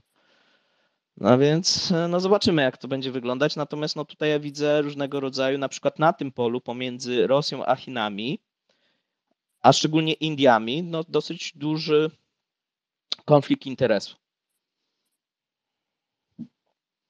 Może oddam już głos komuś. No to panowie, ja Dionizy. dziękuję. Pozostaję teraz biernym słuchaczem, bo mi aż gardło nie pozwala, niestety mnie dopadło choróbsko, ale zostaję na pokoju i słuchamy. Dobra, to zdrówka. Ja, jeżeli mogę, to jest dosyć fajne pytanie w komentarzach. Już sobie odszukuję. Pan Sylwek Różycki zapytał: panowie, kosmos to przyszłość, ekspansja, plany chińskie, wciągnięcie Rosji do swoich planów. Ja gdzieś troszeczkę czytałem na ten temat i mogę powiedzieć tak, Rosja najprawdopodobniej z wyścigów kosmicznych się wyautowała, bo jednak przemysł kosmiczny wymaga bardzo dużych nakładów, a tych w najbliższym czasie Rosja nie będzie miała. Obecna technologia... Przecież już ich stacja przecieka, nie? Nie mają czym naprawić. Już dwie awarie mieli w ciągu 2 tygodni, a ostatnio wybuchła im satelita w zeszłym tygodniu i rozpadła się na części. Więc najprawdopodobniej z tego kosmicznego wyścigu, bo to jest zawsze bo to są bardzo zawsze duże nakłady finansowe, które nie od razu się zwracają, biorąc pod uwagę sytuację gospodarczą, jaka czeka Rosję, to oni są wyautowani, a Chińczycy będą sami podbijać kosmos, bo idzie im to coraz lepiej, więc tutaj pod tym względem tej współpracy myślę, że nie będzie, a jeżeli będzie, to na zasadzie pomagiera jakiegoś albo dostarczyciela, nie wiem nawet czego, co by Rosjanie mogli dostarczyć technologicznie. Nawet tą stację to Chińczycy przecież planowali, że sami ją wybudują, więc do czego im teraz jest Rosja potrzebna? No właśnie, więc wydaje mi się, że jeżeli chodzi o współpracę rosyjsko-chińską w przemyśle kosmicznym, to raczej nie nastąpi, gdyż Chińczycy już w tym momencie chyba są przed Rosjanami, a Rosjanie będą przycinać te fundusze. Nie, Mati, będzie współpraca, wiesz jaka? No. Na Bajkurze udostępnią im startowisko i chyba tylko na tym się skończy. Nie. Chińczycy budują bardzo dużo tych, no jak to się tam nazywa do startowania? To nie nazywa się startowisko, tylko wiecie o co chodzi. Niech będzie, że startowisko. Wypadło mi. Kosmodrom, tak. Budują ale to chyba rosyjskie jest, nie wiem jak jest po polsku. Mniejsza o to, ale w każdym bądź razie chyba 8 budują w tym momencie. Już mają 3. Jest tam jakieś bardzo duże inwestycje w tej kwestii.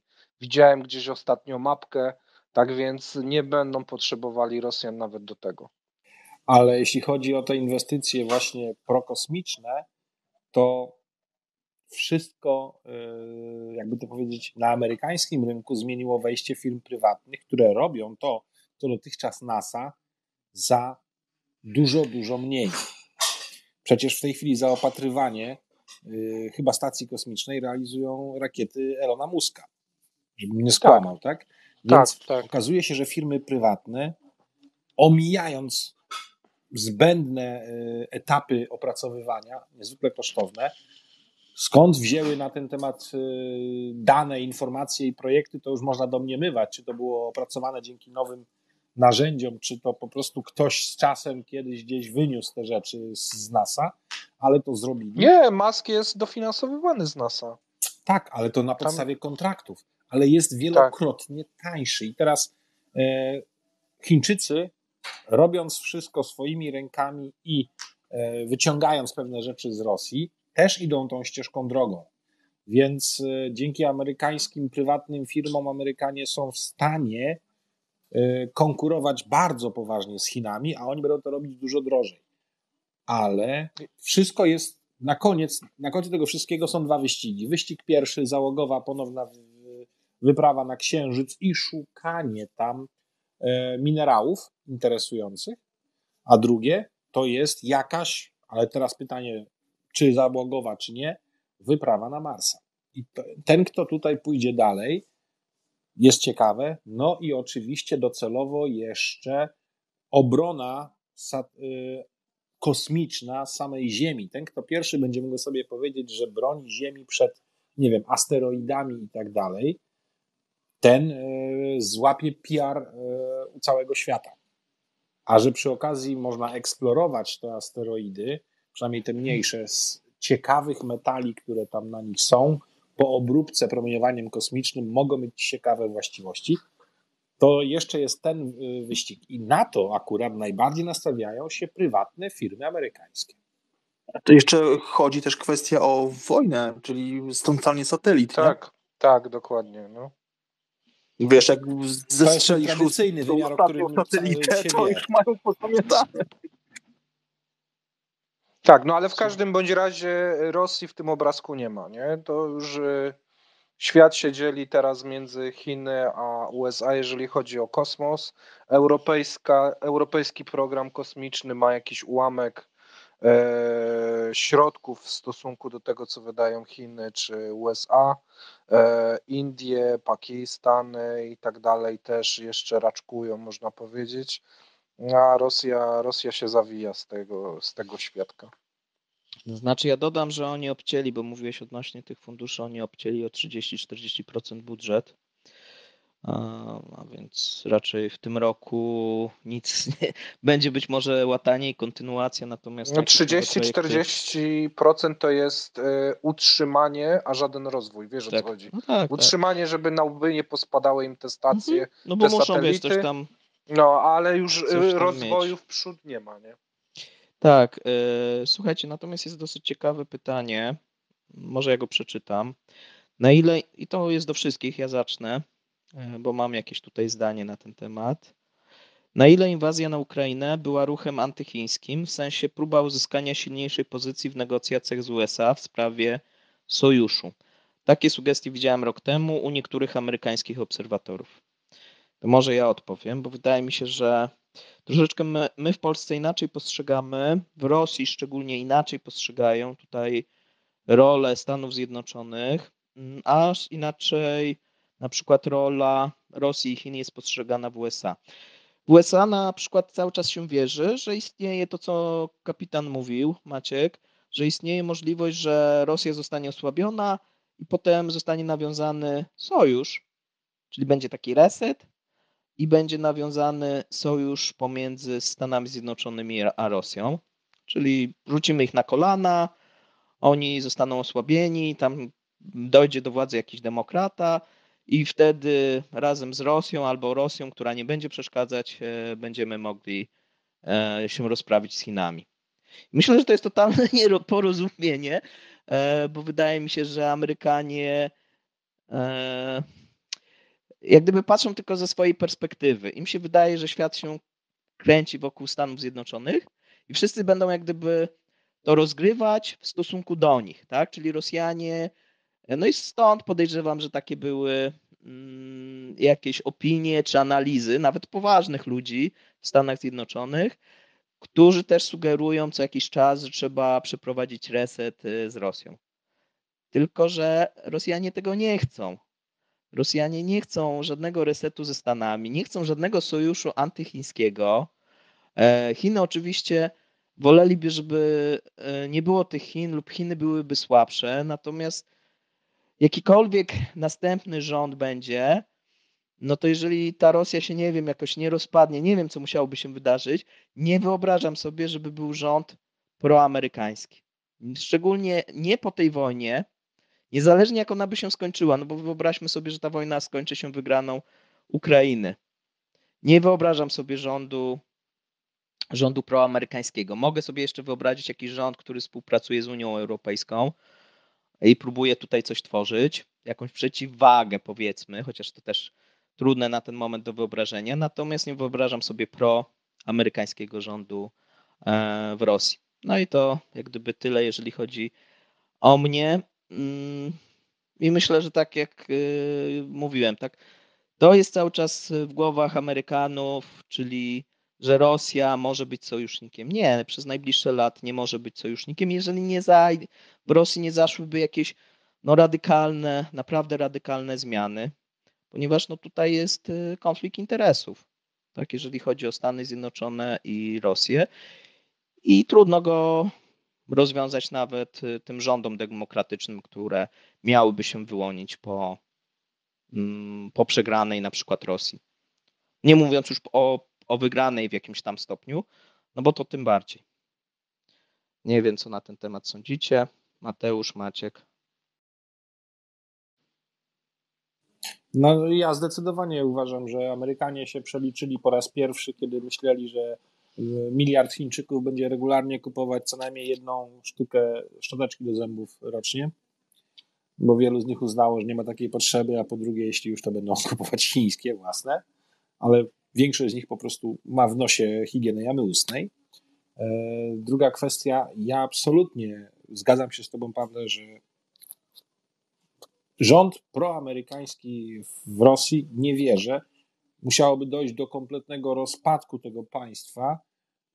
tego państwa, tak że różne, które by się wtedy pojawiły państwa i ich rządy, być może w niektórych miejscach byłyby ewentualnie podatne na współpracę ze Stanami Zjednoczonymi, ale jawnie proamerykańskie też tego nie widzę. Pamiętajmy, jak dotąd można powiedzieć z całą pewnością, Rosja wyszła ze Związku Radzieckiego, ale Związek Radziecki nie wyszedł z Rosji i z Rosjan. Nie wiem, czy widzieliście dzisiaj mój wpis, bo nie wysyłałem wam, nie chwaliłem się, ale tam są plany wprowadzania powoli gospodarki planowanej centralnie na nowo. Masz na myśli podatek od zysków potencjalnych? Nie. Nitka jest moja. Normalnie 3 uniwersytety pracują nad cyfrową wersją Gosplanu, nie? Czyli gospodarki planowanej centralnie. Tyle ma być mydła wyprodukowane, tyle ma być wanien wyprodukowane, tyle osoba ma mieć spodni rocznie. Wiecie, tak jak za komuny, nie? Dobra, kurtyna. Ja to czytałem, bo ktoś mi ze słuchaczy powiedział na dzisiejszym vlogu i spojrzałem na to. Wydaje mi się to tak nierealne, jak tą informację, którą umieściłem ostatnio. Ale to właśnie teraz przechodzimy z takiej fazy, że tak powiem, w jakimś tam stopniu racjonalnych decyzji Rosjan do takiego już totalnego absurdu. Moim zdaniem to ma bardzo dużo racjonalnego podejścia. Nie, no proszę cię. Ale zobacz, wyobraź sobie, że jesteś odcięty od wszystkich produktów z zachodu i tak dalej, masz braki.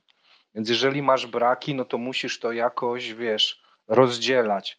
Twoja produkcja, żeby się nie załamać, też musi być jakoś centralnie. To może nie być pomysł na zmianę gospodarki, tylko pomysł na funkcjonowanie gospodarki w sytuacji permanentnego braku wszystkiego. No tak, ale to już było przerabiane w Rosji i nie skończyło się dobrze. No. I przy rosyjskiej mentalności nie skończy się dobrze. Taką, że tak powiem, gospodarkę możesz gdzieś w Azji spróbować zrobić, kiedy masz inną mentalność tych ludzi, ale nie w Rosji. wiesz, w Rosji będziemy mieli za moment faktycznie, bo faktycznie będzie problem, bo oni przewidują, że będzie nadmiar gotówki, nadmiar tego rubla. No i żeby sobie z tym poradzić, a będzie niedobór towarów. Tak. No i żeby sobie z tym poradzić, no są dwie drogi. Albo hiperinflacja, czyli ta droga wenezuelska, no albo właśnie powrót tej gospodarki planowej. No i widzę, że stawiają na tą drugą.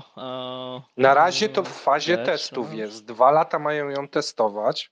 Jeżeli do 2025 będzie to działało, no to będą to próbowali. Natomiast jest upgrade w stosunku do tego, co było w ZSRR, czyli ma być to oparte o sztuczną inteligencję i w pełni cyfrowe.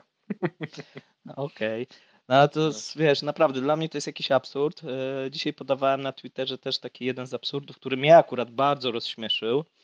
Czyli wracamy do tego pomysłu, w jaki sposób, zaraz wrócimy do tych Chin, ale to powiem, bo być może ktoś nie czytał, w jaki sposób uzyskać większe wpływy budżetowe. No i słuchajcie, to jest moim zdaniem hit. Na firmy nałoży się podatek, który firmy będą płaciły nie od kwoty sprzedaży tej ropy, tylko będzie się brać podatek z ceny Brent minus, czyli jest cena Brent, minus odpowiednią różnicę, czyli minus dyferencjał. I na początku to będzie minus $34 i będzie to sukcesywnie maleć. I tutaj i to jest projekt w dumie, czyli firmy będą musiały płacić nie od sprzedaży, tylko od potencjalnej sprzedaży.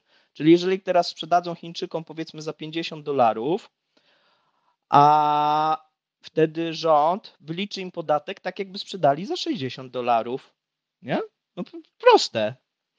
I no normalnie, odprowadzasz, wiesz, pracujesz gdzieś jako mechanik, zarabiasz 4000, ale ci mówią, że mógłbyś zarabiać 8 i zapłać od tego podatek, ZUS-y i tak dalej. Na takiej zasadzie to będzie wyglądało. Tak, to można rozwinąć. No trochę to wygląda tak jak u nas te sprawy alimentacyjne, kiedy ten powiedzmy mąż czy żona przychodzi i pani sędzia czy pan sędzia mówi, ale pan może zarabiać więcej, no to zasądzam takie zarobki, ile może pan potencjalnie zarabiać. No to tak może być też z podatkami. Czemu nie? A więc możemy sobie wymyśleć, że ten podatek będzie płacony. No dla mnie no to jest jakiś już absurd tak olbrzymi. Na miejscu tych firm naftowych, no to nie wiem, czy sam bym nie skoczył z tego okna, już nie czekając, co się stanie, bo nie wygląda to za dobrze. A to ja mam może a propos różnych wyskoków i postrzałów.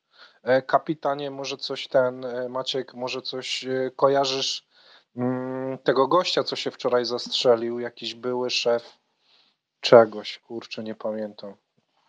Widziałeś, słyszałeś, czytałeś? Chyba Maciek odszedł. Nie, musiałem coś się tutaj zająć. Chodzi o generała Makarowa, gościa, który pracował w Ministerstwie Spraw Wewnętrznych. Tyle to wiem, ale w każdym bądź razie niewiele umiem o nim powiedzieć, aczkolwiek nazwisko bardzo podobne do jednego z tych, którzy dowodzili poprzednio w szefostwie wojsk powietrzno-desantowych. Gdyby to był ten z wojsk powietrzno-desantowych, to by znaczyło, że wziął na siebie winę za takie horrendalne straty tego WDW, ale to nie ten generał według opisów, jakie znalazłem. Okej.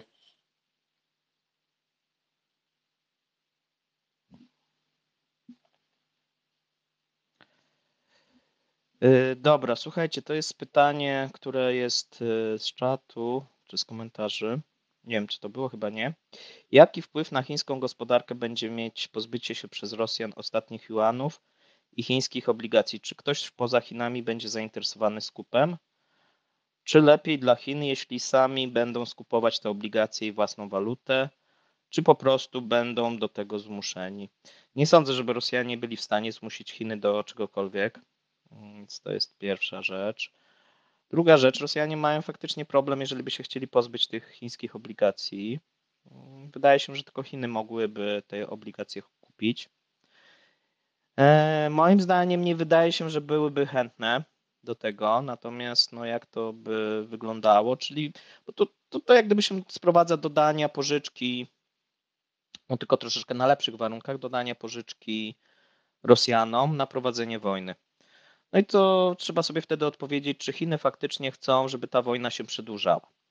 I wydaje się, że nie, ale jest jeden aspekt, o którym trzeba pamiętać, że Chiny dosyć mocno zyskują, jeżeli chodzi o tą wojnę. Jeżeli spojrzymy na przykład jedynie na taki wybrany element, czyli zakupy rosyjskiej ropy, bo tą ropę kupują bardzo tanio i ją magazynują cały czas.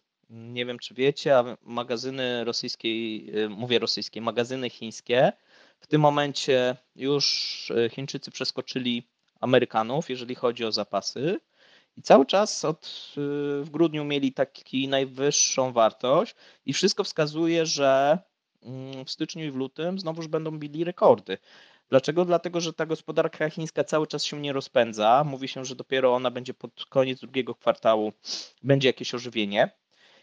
I Chińczycy przygotowują się do takiej sytuacji, że będą mogli dyktować, posiadając tak duże stany magazynowe, będą mogli dyktować warunki cenowe. Właśnie No bo chciałem jeżeli- powiedzieć, że globalnie będą mogli regulować cenę. Tak jak Ameryka teraz uwalniając swoje rezerwy. Tak, bo sobie będzie na przykład Rosjanie powiedzą, ale my nie chcemy wam dać dyskontu, a wtedy Chińczycy mówią, okej, to sobie ściągniemy z rezerw, tak, uwolnimy i nagle jeszcze ogłoszą światu, że uwalniają ileś, milionów baryłek i co wtedy się z ceną stanie, nie? No, poleci To, w co dół, teraz- nie? To samo, co robili Amerykanie w zeszłym To roku. co nie? Amerykanie, tak? Tylko, że tego nie robią, bo nie mają potrzeby, bo cały czas mają te discounty na tej rosyjskiej ropie.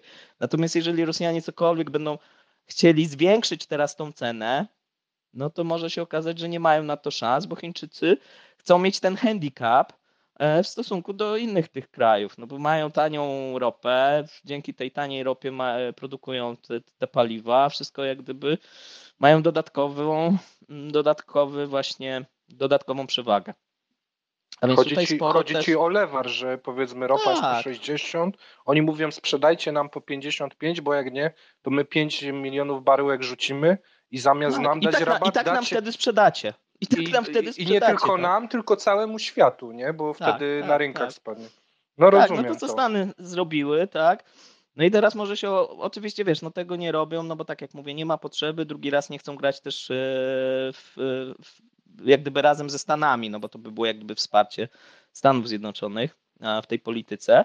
Natomiast możemy sobie wyobrazić, tak, że tutaj bardzo prosty szantaż, który no myślę, że będzie bardzo skuteczny, a więc te tanie surowce cały czas Chiny będą, myślę, że nawet do końca roku pozyskiwać z Rosji. Ale mogą być momenty w historii, gdzie Stanom będzie zależało na podwyższeniu ceny ropy i Chiny mogą to torpedować wtedy. Tak jest. Tak jest. No wiesz, lepiej mieć zmagazynowaną tą ropę niż nie mieć, bo tak jak mówisz, możesz różne scenariusze, jesteś gotowy na różne scenariusze, tak? Że możesz tą ropę rzucić, możesz ogłosić, że znowuż na przykład skupujesz i wtedy ta cena pójdzie w górę. No jako tak duży odbiorca może się okazać, że i to jest następny taki element, że odejdzie w historię kartel OPEC, bo stworzą się na tyle silni właśnie gracze, którzy będą mogli dyktować ceny. Bo teraz mamy coś takiego z pułapem cenowym, no tutaj kraje G7 no w jakiś sposób nałożyły ten kaganiec na Rosję.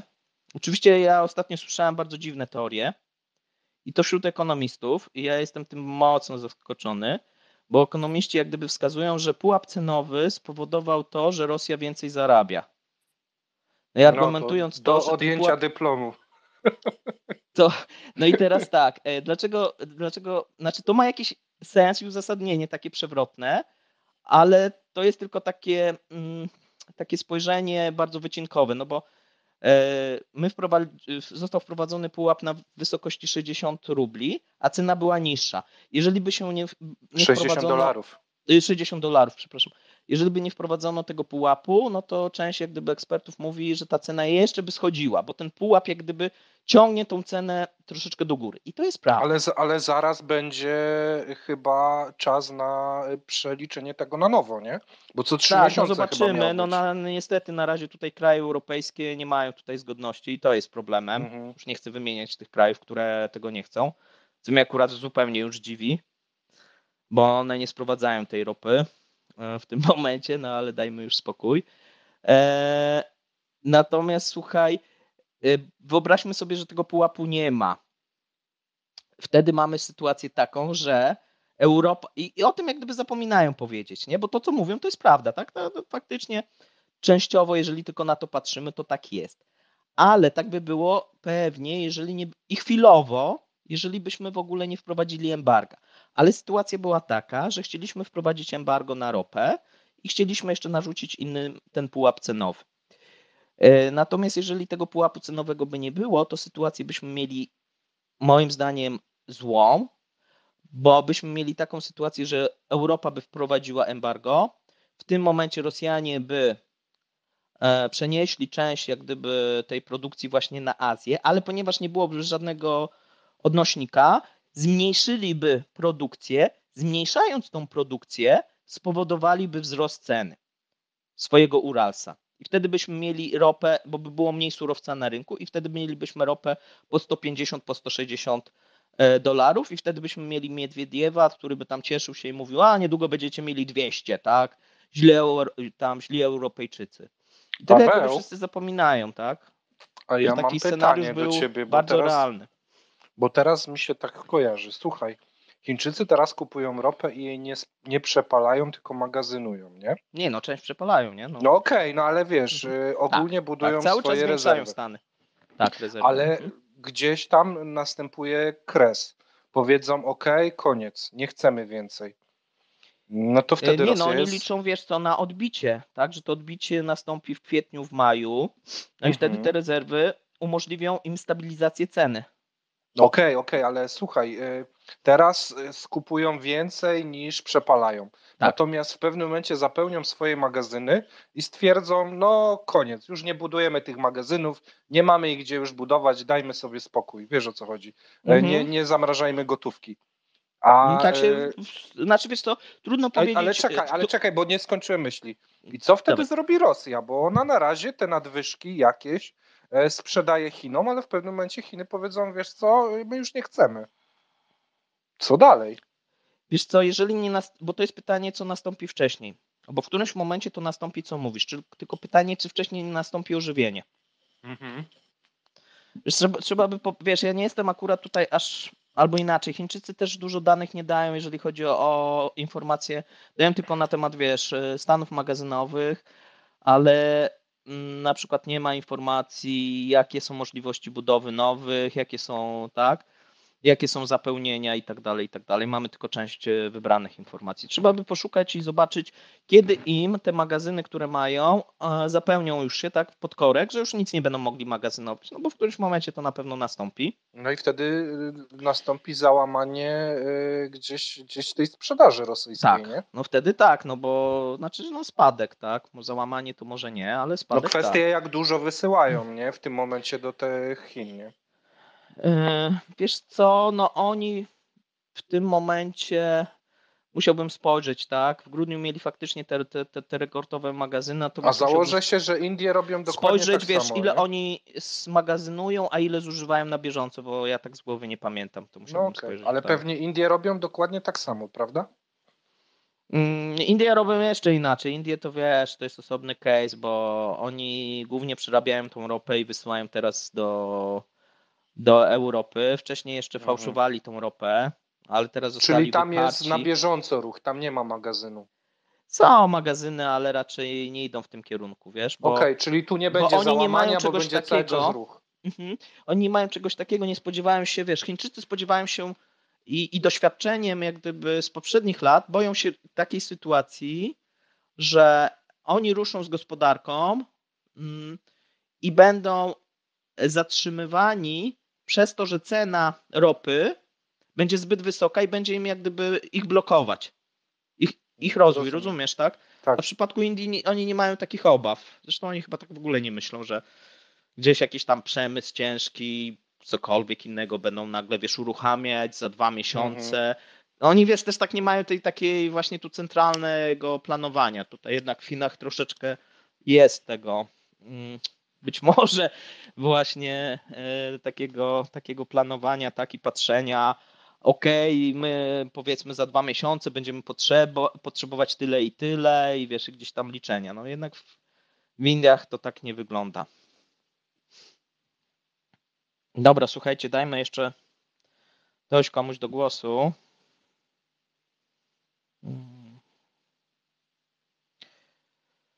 Czy ktoś chce jakieś pytanie zadać? Czy jeszcze jakieś pytanie z listy? Tu mamy jakieś wybuchy.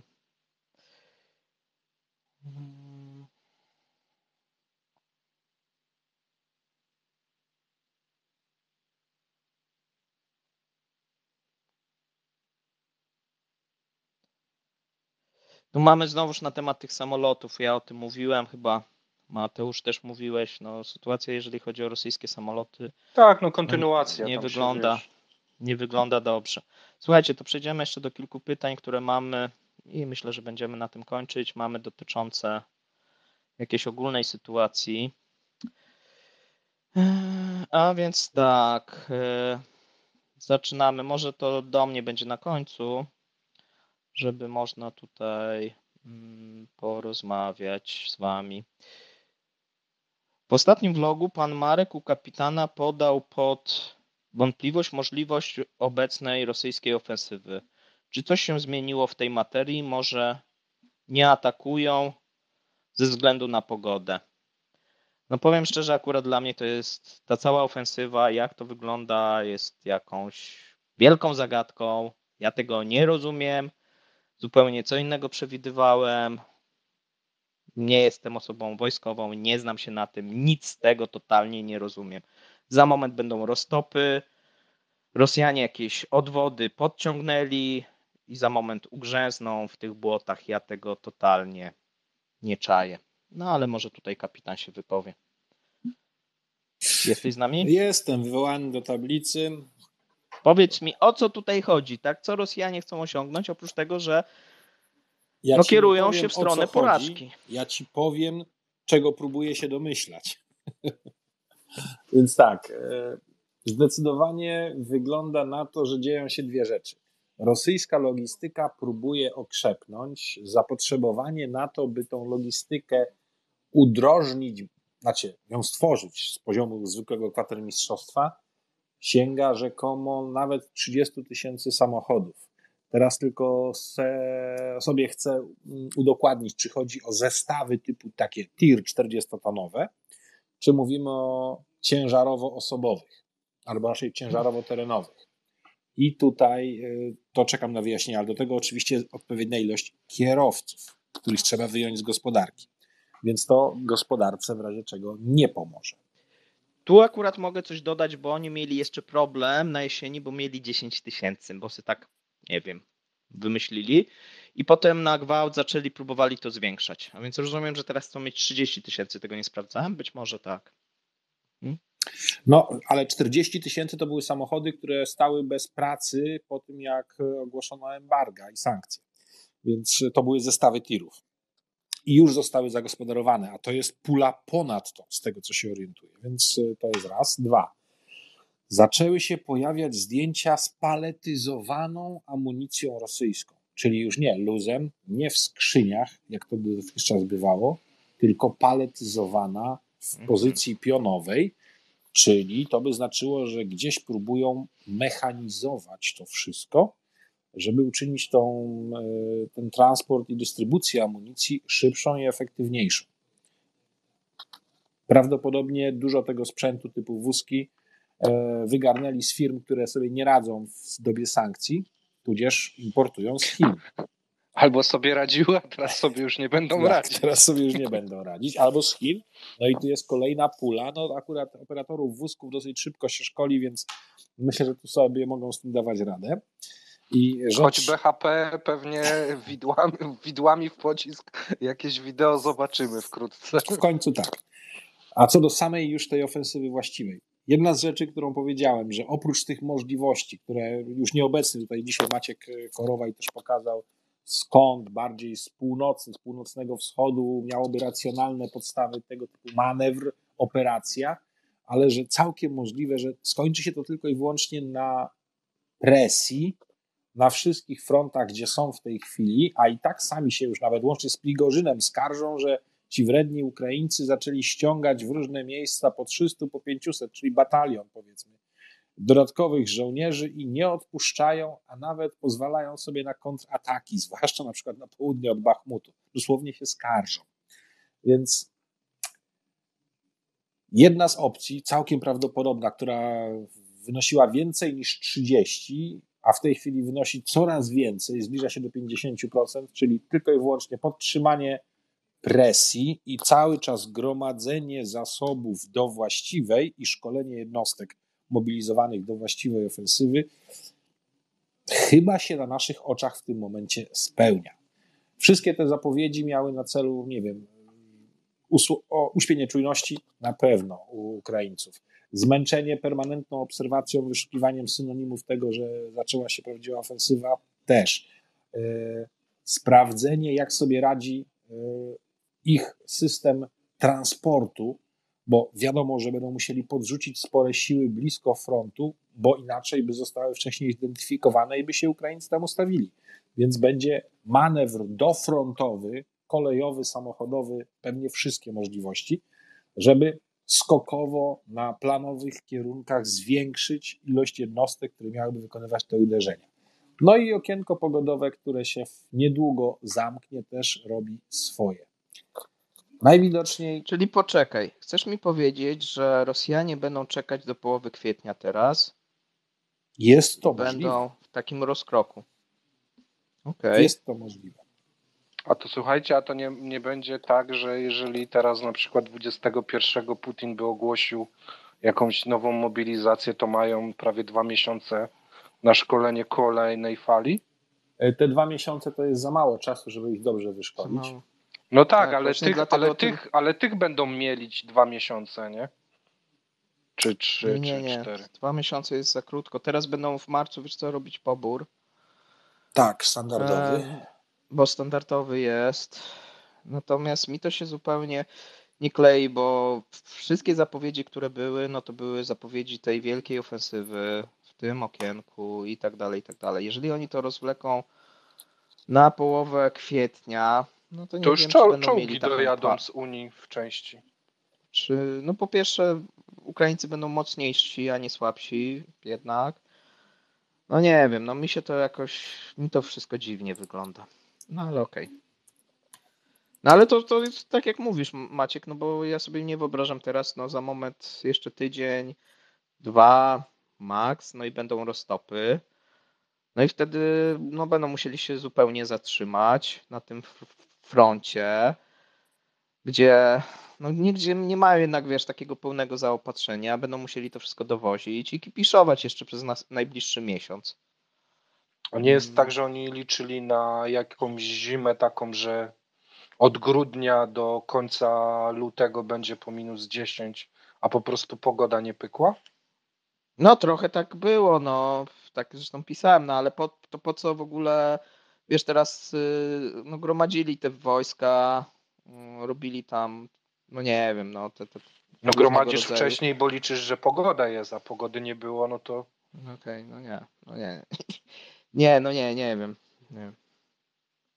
No i co, i teraz tych ludzi, którzy co mają wysłać na urlop do domu, co? Bo wiesz, bo trochę to jest inaczej niż na Ukrainie.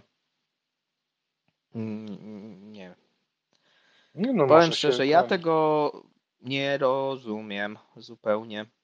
Bo to jak gdyby odwleka tą ofensywę znowuż. Natomiast tak jak już kiedyś mówiłem, Rosja nie bardzo może sobie pozwolić na długą wojnę, szczególnie wojnę materiałową. Każdy miesiąc są potężne straty, nie? To co piszemy w sumie. No są potężne straty. Tutaj raczej oprócz tego, że jest coraz większy terror w Rosji, to jednak to społeczeństwo nie jest coraz bardziej przychylne wojnie. Ono się coraz bardziej boi, to wszystko. A będą coraz większe napięcia na tym tle ekonomicznym i gospodarczym. No i no a też fajnie by było, jakby z tego frontu jakaś informacja o jakimś sukcesie nadeszła, że Charków zdobyli albo nie wiem, no to wtedy podtrzymywałoby się tego ducha walki, czy nie wiem co, jeżeli chodzi o ten naród rosyjski, a tak, no to tylko oni słyszą, że oni ugrzęzli i że być może za moment oni będą totalnie już wszyscy zmęczeni tą wojną po ich stronie. Dionizy, chciałeś coś powiedzieć? Proszę. Dawaj.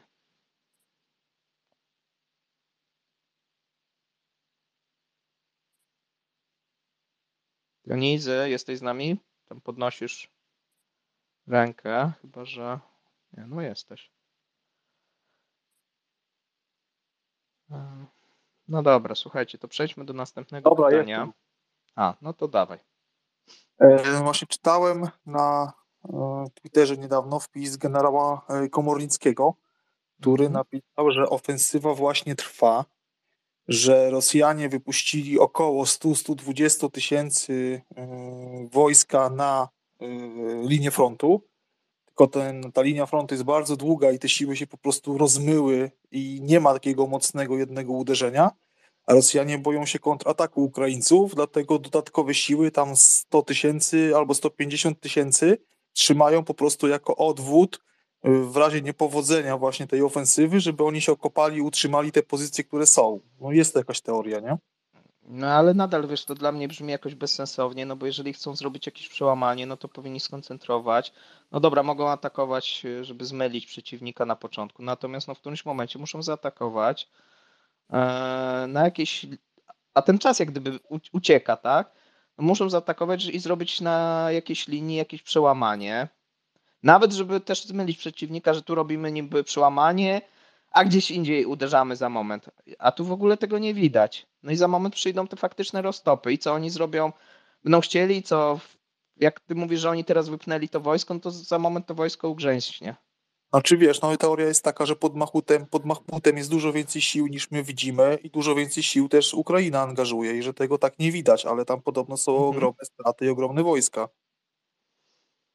No okej, ale przełamania nadal nie ma, wiesz. Tylko mówię, że jak gdyby ten czas Przełamanie ucieka. miało być, ale zatrzymali okrążenie Bachmuta Ukraińcy, nie? I teraz coś tam kontratakują nawet. Okej.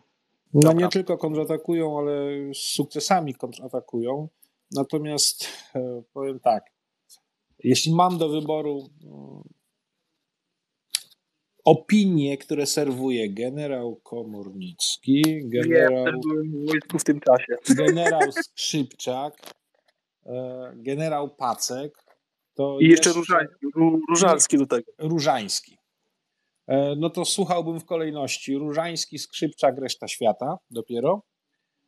A i to czasami, zwłaszcza ci najstarsi emeryci, mocno odjeżdżają, jeśli chodzi o realizm tego, o czym mówią. Tak, to delikatnie tylko powiem. Okej. Słuchajcie, to mamy następne pytanie. To może to jest chyba już dla mnie. Czy pomimo złych prognoz budżetowych Rosji może im zabraknąć pieniędzy na prowadzenie wojny? I czy Chiny mogą im udzielić pożyczki? To chyba było. No Rosji może zabraknąć pieniędzy na prowadzenie wojny, ale prędzej pojawi się zabór oszczędności rosyjskich, niż Rosjanie powiedzą: zabrakło nam pieniędzy, przerywamy wojnę i idziemy do domu. To wydaje mi się nierealne, jeżeli chodzi o ten reżim. Prędzej będą jakieś napięcia, właśnie jakieś pożyczki, dodruk, dewaluacja tego rubla, więc jeszcze długo musi upłynąć, żeby ta gospodarka jeszcze bardziej się zrujnowała. No i dopiero może wtedy, jeżeli będą jakieś napięcia, to rząd się wycofa. Paweł, Nie a wyobrażam sobie to wcześniej. stawiasz do wakacji jakiś skok na oszczędności? Wiesz co, tak jak mówiłem, no ja bym na miejscu Rosjan dzisiaj mówiłem we vlogu, ja bym nie trzymał tych dewiz walutowych. Tam jest 300 miliardów dolarów, to jest bardzo kuszące. Wiesz? Ja bym Nie wiem się co pokusił. prawda, bo bank centralny podał, że tyle szacuje, ale nie wiem ile jest w depozytach, a ile, że tak powiem, pod poduszką w skarpecie, tak? Bo tutaj właśnie nie widziałem tego rozdzielenia. Ja znalazłem gdzieś tam statystykę, pisałem ją, że 26 miliardów wyciągnęli dewiz Rosjanie z jednego banku między 24 lutego a chyba 11 marca. czyli tam ze 3 tygodnie po wybuchu wojny. Tak, wtedy tak. I to dotyczyło jednego banku, ale myślę, że jeżeli cały rok to trwa, to im dłużej to trwa, tym więcej tych dewiz jest wyjmowane, nie? Więc te 300 miliardów to bardzo optymistyczne jest, że tak powiem.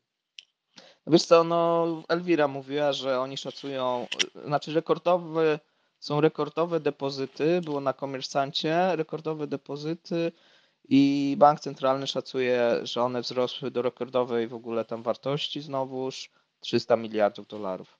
Swoją drogą to jest bardzo mało, jak na tak duży kraj i na tyle ludzi, no niemniej, no bo to wiesz, to nie tylko fizycznie, ale pewnie też prawne, jakieś inne, być może w to wchodzą. No ale to się wydaje, ale to jest prawie tak się rok prosi, żeby to zabrać. działań, no. nie? Tak Jakby to hapsnęli, to rok działania to jest. No właśnie o tym mówię, tak? No to się tak sam, wiesz, to trochę tak się składa, tak, że tutaj są rekordowe i nagle ktoś w tym rządzie pomyśli, po co te podatki wprowadzać? Zróbmy tu wymianę im, tak jak za II wojny światowej, że wymienimy część na tam obligacje wojenne, nie? Tak, może całość, może część, no. Albo może na całość rubla to przesada, dodrukowanego, nie? albo na rubla dodrukowanego, albo coś, nie? Wiesz, Tam jakaś taka wymiana. Na obligacje, wiesz, przymusowa wymiana, no różne tutaj mogą być. Ja nie mam do tego dojścia, a mnie kusi, to tym bardziej Putina, nie? Wiesz, jeżeli są, pomysły na dobrowolne składanie się firm, tak? I kiedy firmy przychodzą, mówią, że jednak one chcą podatek i żeby tego dobrowolnego nie było, bo one już wolą podatek, a najlepiej jakby jakiekolwiek chociaż obligacje dostali, no to wiesz, no to tak to się wydaje, więc nie wydaje mi się, że Rosja będzie Kasy chciała nie wykorzystać... braknie jeszcze przez długo, tak. nie? Tak, no bo tutaj jak mówię, mają oszczędności ludzi, mają możliwości do drukowania tego rubla. Nawet jeżeli by zaczęli drukować tego rubla tak po prostu, bez żadnych pożyczek, bo to na jedno wychodzi, no ale jakby zaczęli, to zanim ta gospodarka gdzieś tak zupełnie runie, no to minie tam ileś miesięcy. Co prawda będzie to jakieś domino, no ale tak jak u nas, nie wiem, za komuny czy za stanu wojennego, no taka sytuacja może trwać rok, nawet 2 lata, można sobie wyobrazić. Tak. I ja tu bym bardziej obstawiał to, że się Rosjanom skończy broń, czyli czołgi, samoloty, bo nie będą w stanie ich tak szybko produkować, niż to, że im się skończą pieniądze, nie? Wiesz co, no z tą produkcją wojenną też nie wygląda jakoś super. Oprócz tego, bo tutaj też jest, u nas się mówi, że Rosja przestawiła się na produkcję wojenną, tak? No fajnie, tak? Tylko że na razie mało z tego wynika, bo cały czas ta produkcja nie wygląda zbyt dobrze. Wszyscy mówią, że ona będzie wyglądała dobrze, no ale jak to w Rosji, tak? Na razie to jest tak, że to nie jest żadna produkcja w dużej mierze, tylko jest to renowacja i remontowanie tych rzeczy, które mają w magazynach. Znalazłem gdzieś tam w internecie, że już T-55 na froncie jeździ po stronie rosyjskiej. No wiesz, tam wszystko będzie jeździć, to w ogóle cokolwiek, tak? Będą mieli. Natomiast wiesz, no oni bo oni nie produkują, bo to też jest nieporozumienie, tylko po prostu wyciągają i próbują każdego rzęcha przywrócić do stanu używania, nie? I tu też mowa o tych mechanikach. T-62 też próbują ich przywrócić do użytkowania i ściągają tych dziadków? No też, tak. Tak. Więc to się odbywa dwufalowo, że nie tylko ściągają rzęchy jako sprzęt, ale też jako mechaników do tego sprzętu, bo przecież jeżeli mechanik nie miał nigdy kontaktu z danym urządzeniem, no to też musi, wiesz, potrwać trochę, zanim się nauczy, co go boli, jak to ma działać i tak dalej, więc ktokolwiek gdzieś tam jeszcze się zna na tych sprzętach, no to jest ściągany, żeby pomóc, nie musi dźwigać może, ale pewnie podpowiada, co zrobić, gdzie się odkręca, gdzie się wsadza, wiesz, no normalna rzecz, nie? Są takie magiczne śrubki, nie? Że tam gdzieś tam trzeba wziąć rękę, pociągnąć, wtedy gasisz bez przekręcania kluczyka awaryjnie, nie? No dokładnie, no to są, wiesz, specyfikacje każdego sprzętu i to chyba jest naturalne, nie? Że jeżeli masz mechaników, którzy nie obsługiwali ci tego, bo sprzęt ma 60 lat, no to szukasz gdzieś kogoś, kto miał z tym coś do czynienia, nie? Dobra, słuchajcie, następne pytanie i myślę, że będziemy kończyć, chyba że się pojawi jakieś pytanie od was. Tutaj mam pytanie, które wcześniej było. Marek Kozubel ostatnio podał tezę w jednym z wywiadów, że Rosjanie mogą mieć nawet większe straty osobowe bezpowrotne niż podaje to strona ukraińska. Proszę o wasz pogląd w tej sprawie. Ja nie mam poglądu. Nie wiem, jakie mają Rosjanie straty. Ja mam. Wrzuciłem ostatnio też filmik, możesz tam podejrzeć sobie, jak po ataku grupy Wagnera wyglądają trumny, jak są przechowywane, ile tego jest. Znaczy na pewno są to duże straty, natomiast ja już kiedyś podawałem, sprawdzałem, szacowałem i to, co ja sprawdzałem i szacowałem, wynikało to, co kolega pisze, że te straty były wtedy na jesieni wyższe, natomiast ostatnio tego nie śledziłem, a więc nie wiem. Czy to chodzi o te liczby 145 tysięcy zabitych Tak. i 350 tysięcy rannych? Teraz to jest od Marka? Tak. No, To już mamy 500 000, tak? Tak, Nie ale wiem. tu jest jedna rzecz, bo tam, gdzie ja to znalazłem, tylko że to nie było podpisane, że to pochodziło od Marka, było, że to jest łącznie 500 000 strat bezpowrotnych, tak jakby te 350 tysięcy nie nadawały się do powrotu do linii. To jest Nie, coś. no na pewno nie. No więc właśnie tutaj coś mi się nie zgadza. Przesada jest. Natomiast na pewno to nie obejmuje 30 tysięcy zabitych z wagnerowców i nie obejmuje 50 nie mniej niż tysięcy zabitych z bantustanowych milicji Donbadwy i Ugandy.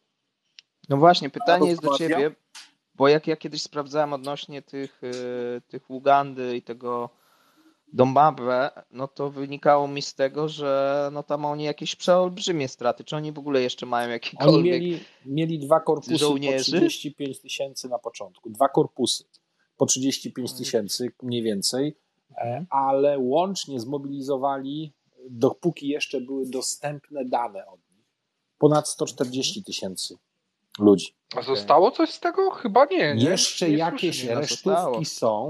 resztówki są, ale też są dowody na to, że jedna jednostka się zbuntowała i się nagrała, która z obwodu kaliningradzkiego tam trafiła, mieli być tylko obroną terytorialną, a wylądowali nagle jako milicja Donbadwy na tamtym odcinku frontu. No i poprosili swojego gubernatora, żeby ich zabrał, bo już ich niewielu zostało z tego wszystkiego, więc jest trochę śmiesznie, trochę strasznie, ale o ile szacuję, że około 140 tysięcy zabitych w armii rosyjskiej jest to jak najbardziej możliwe, dokładając 30 tysięcy wagnerowców, dokładając 50-70, ten przedział, jeśli chodzi o Donbadwę, to wtedy 350 tysięcy rannych plus. Może być jeszcze plus o tych ludzi właśnie z Bantustanów, ale z tego uważam, że co najmniej 1/3 może wrócić do jednostek liniowych. Więc Ale to zakładasz łącznie zabitych i rannych wszystkich do kupy ze 400 tysięcy, co się nie nadaje do walki. W tym momencie się nie nadaje, ale 100 tysięcy z tego pewnie wróci. No ale nie, bo tutaj masz 200 i 300, to 500. No to tak. Ja już 100 odjąłem, więc no to 400 dobrze, no to się nie tak, nadaje. Może się okazać, że 500 tysięcy jest możliwe, że wypadło im z potencjału do użycia ich armii. To teraz wyobraźcie sobie, jakie to są gospodarcze następstwa, nie? Jeżeli 500 000 ludzi nie będzie pracować dla przemysłu. 500 000 ludzi w wieku produkcyjnym. Tak.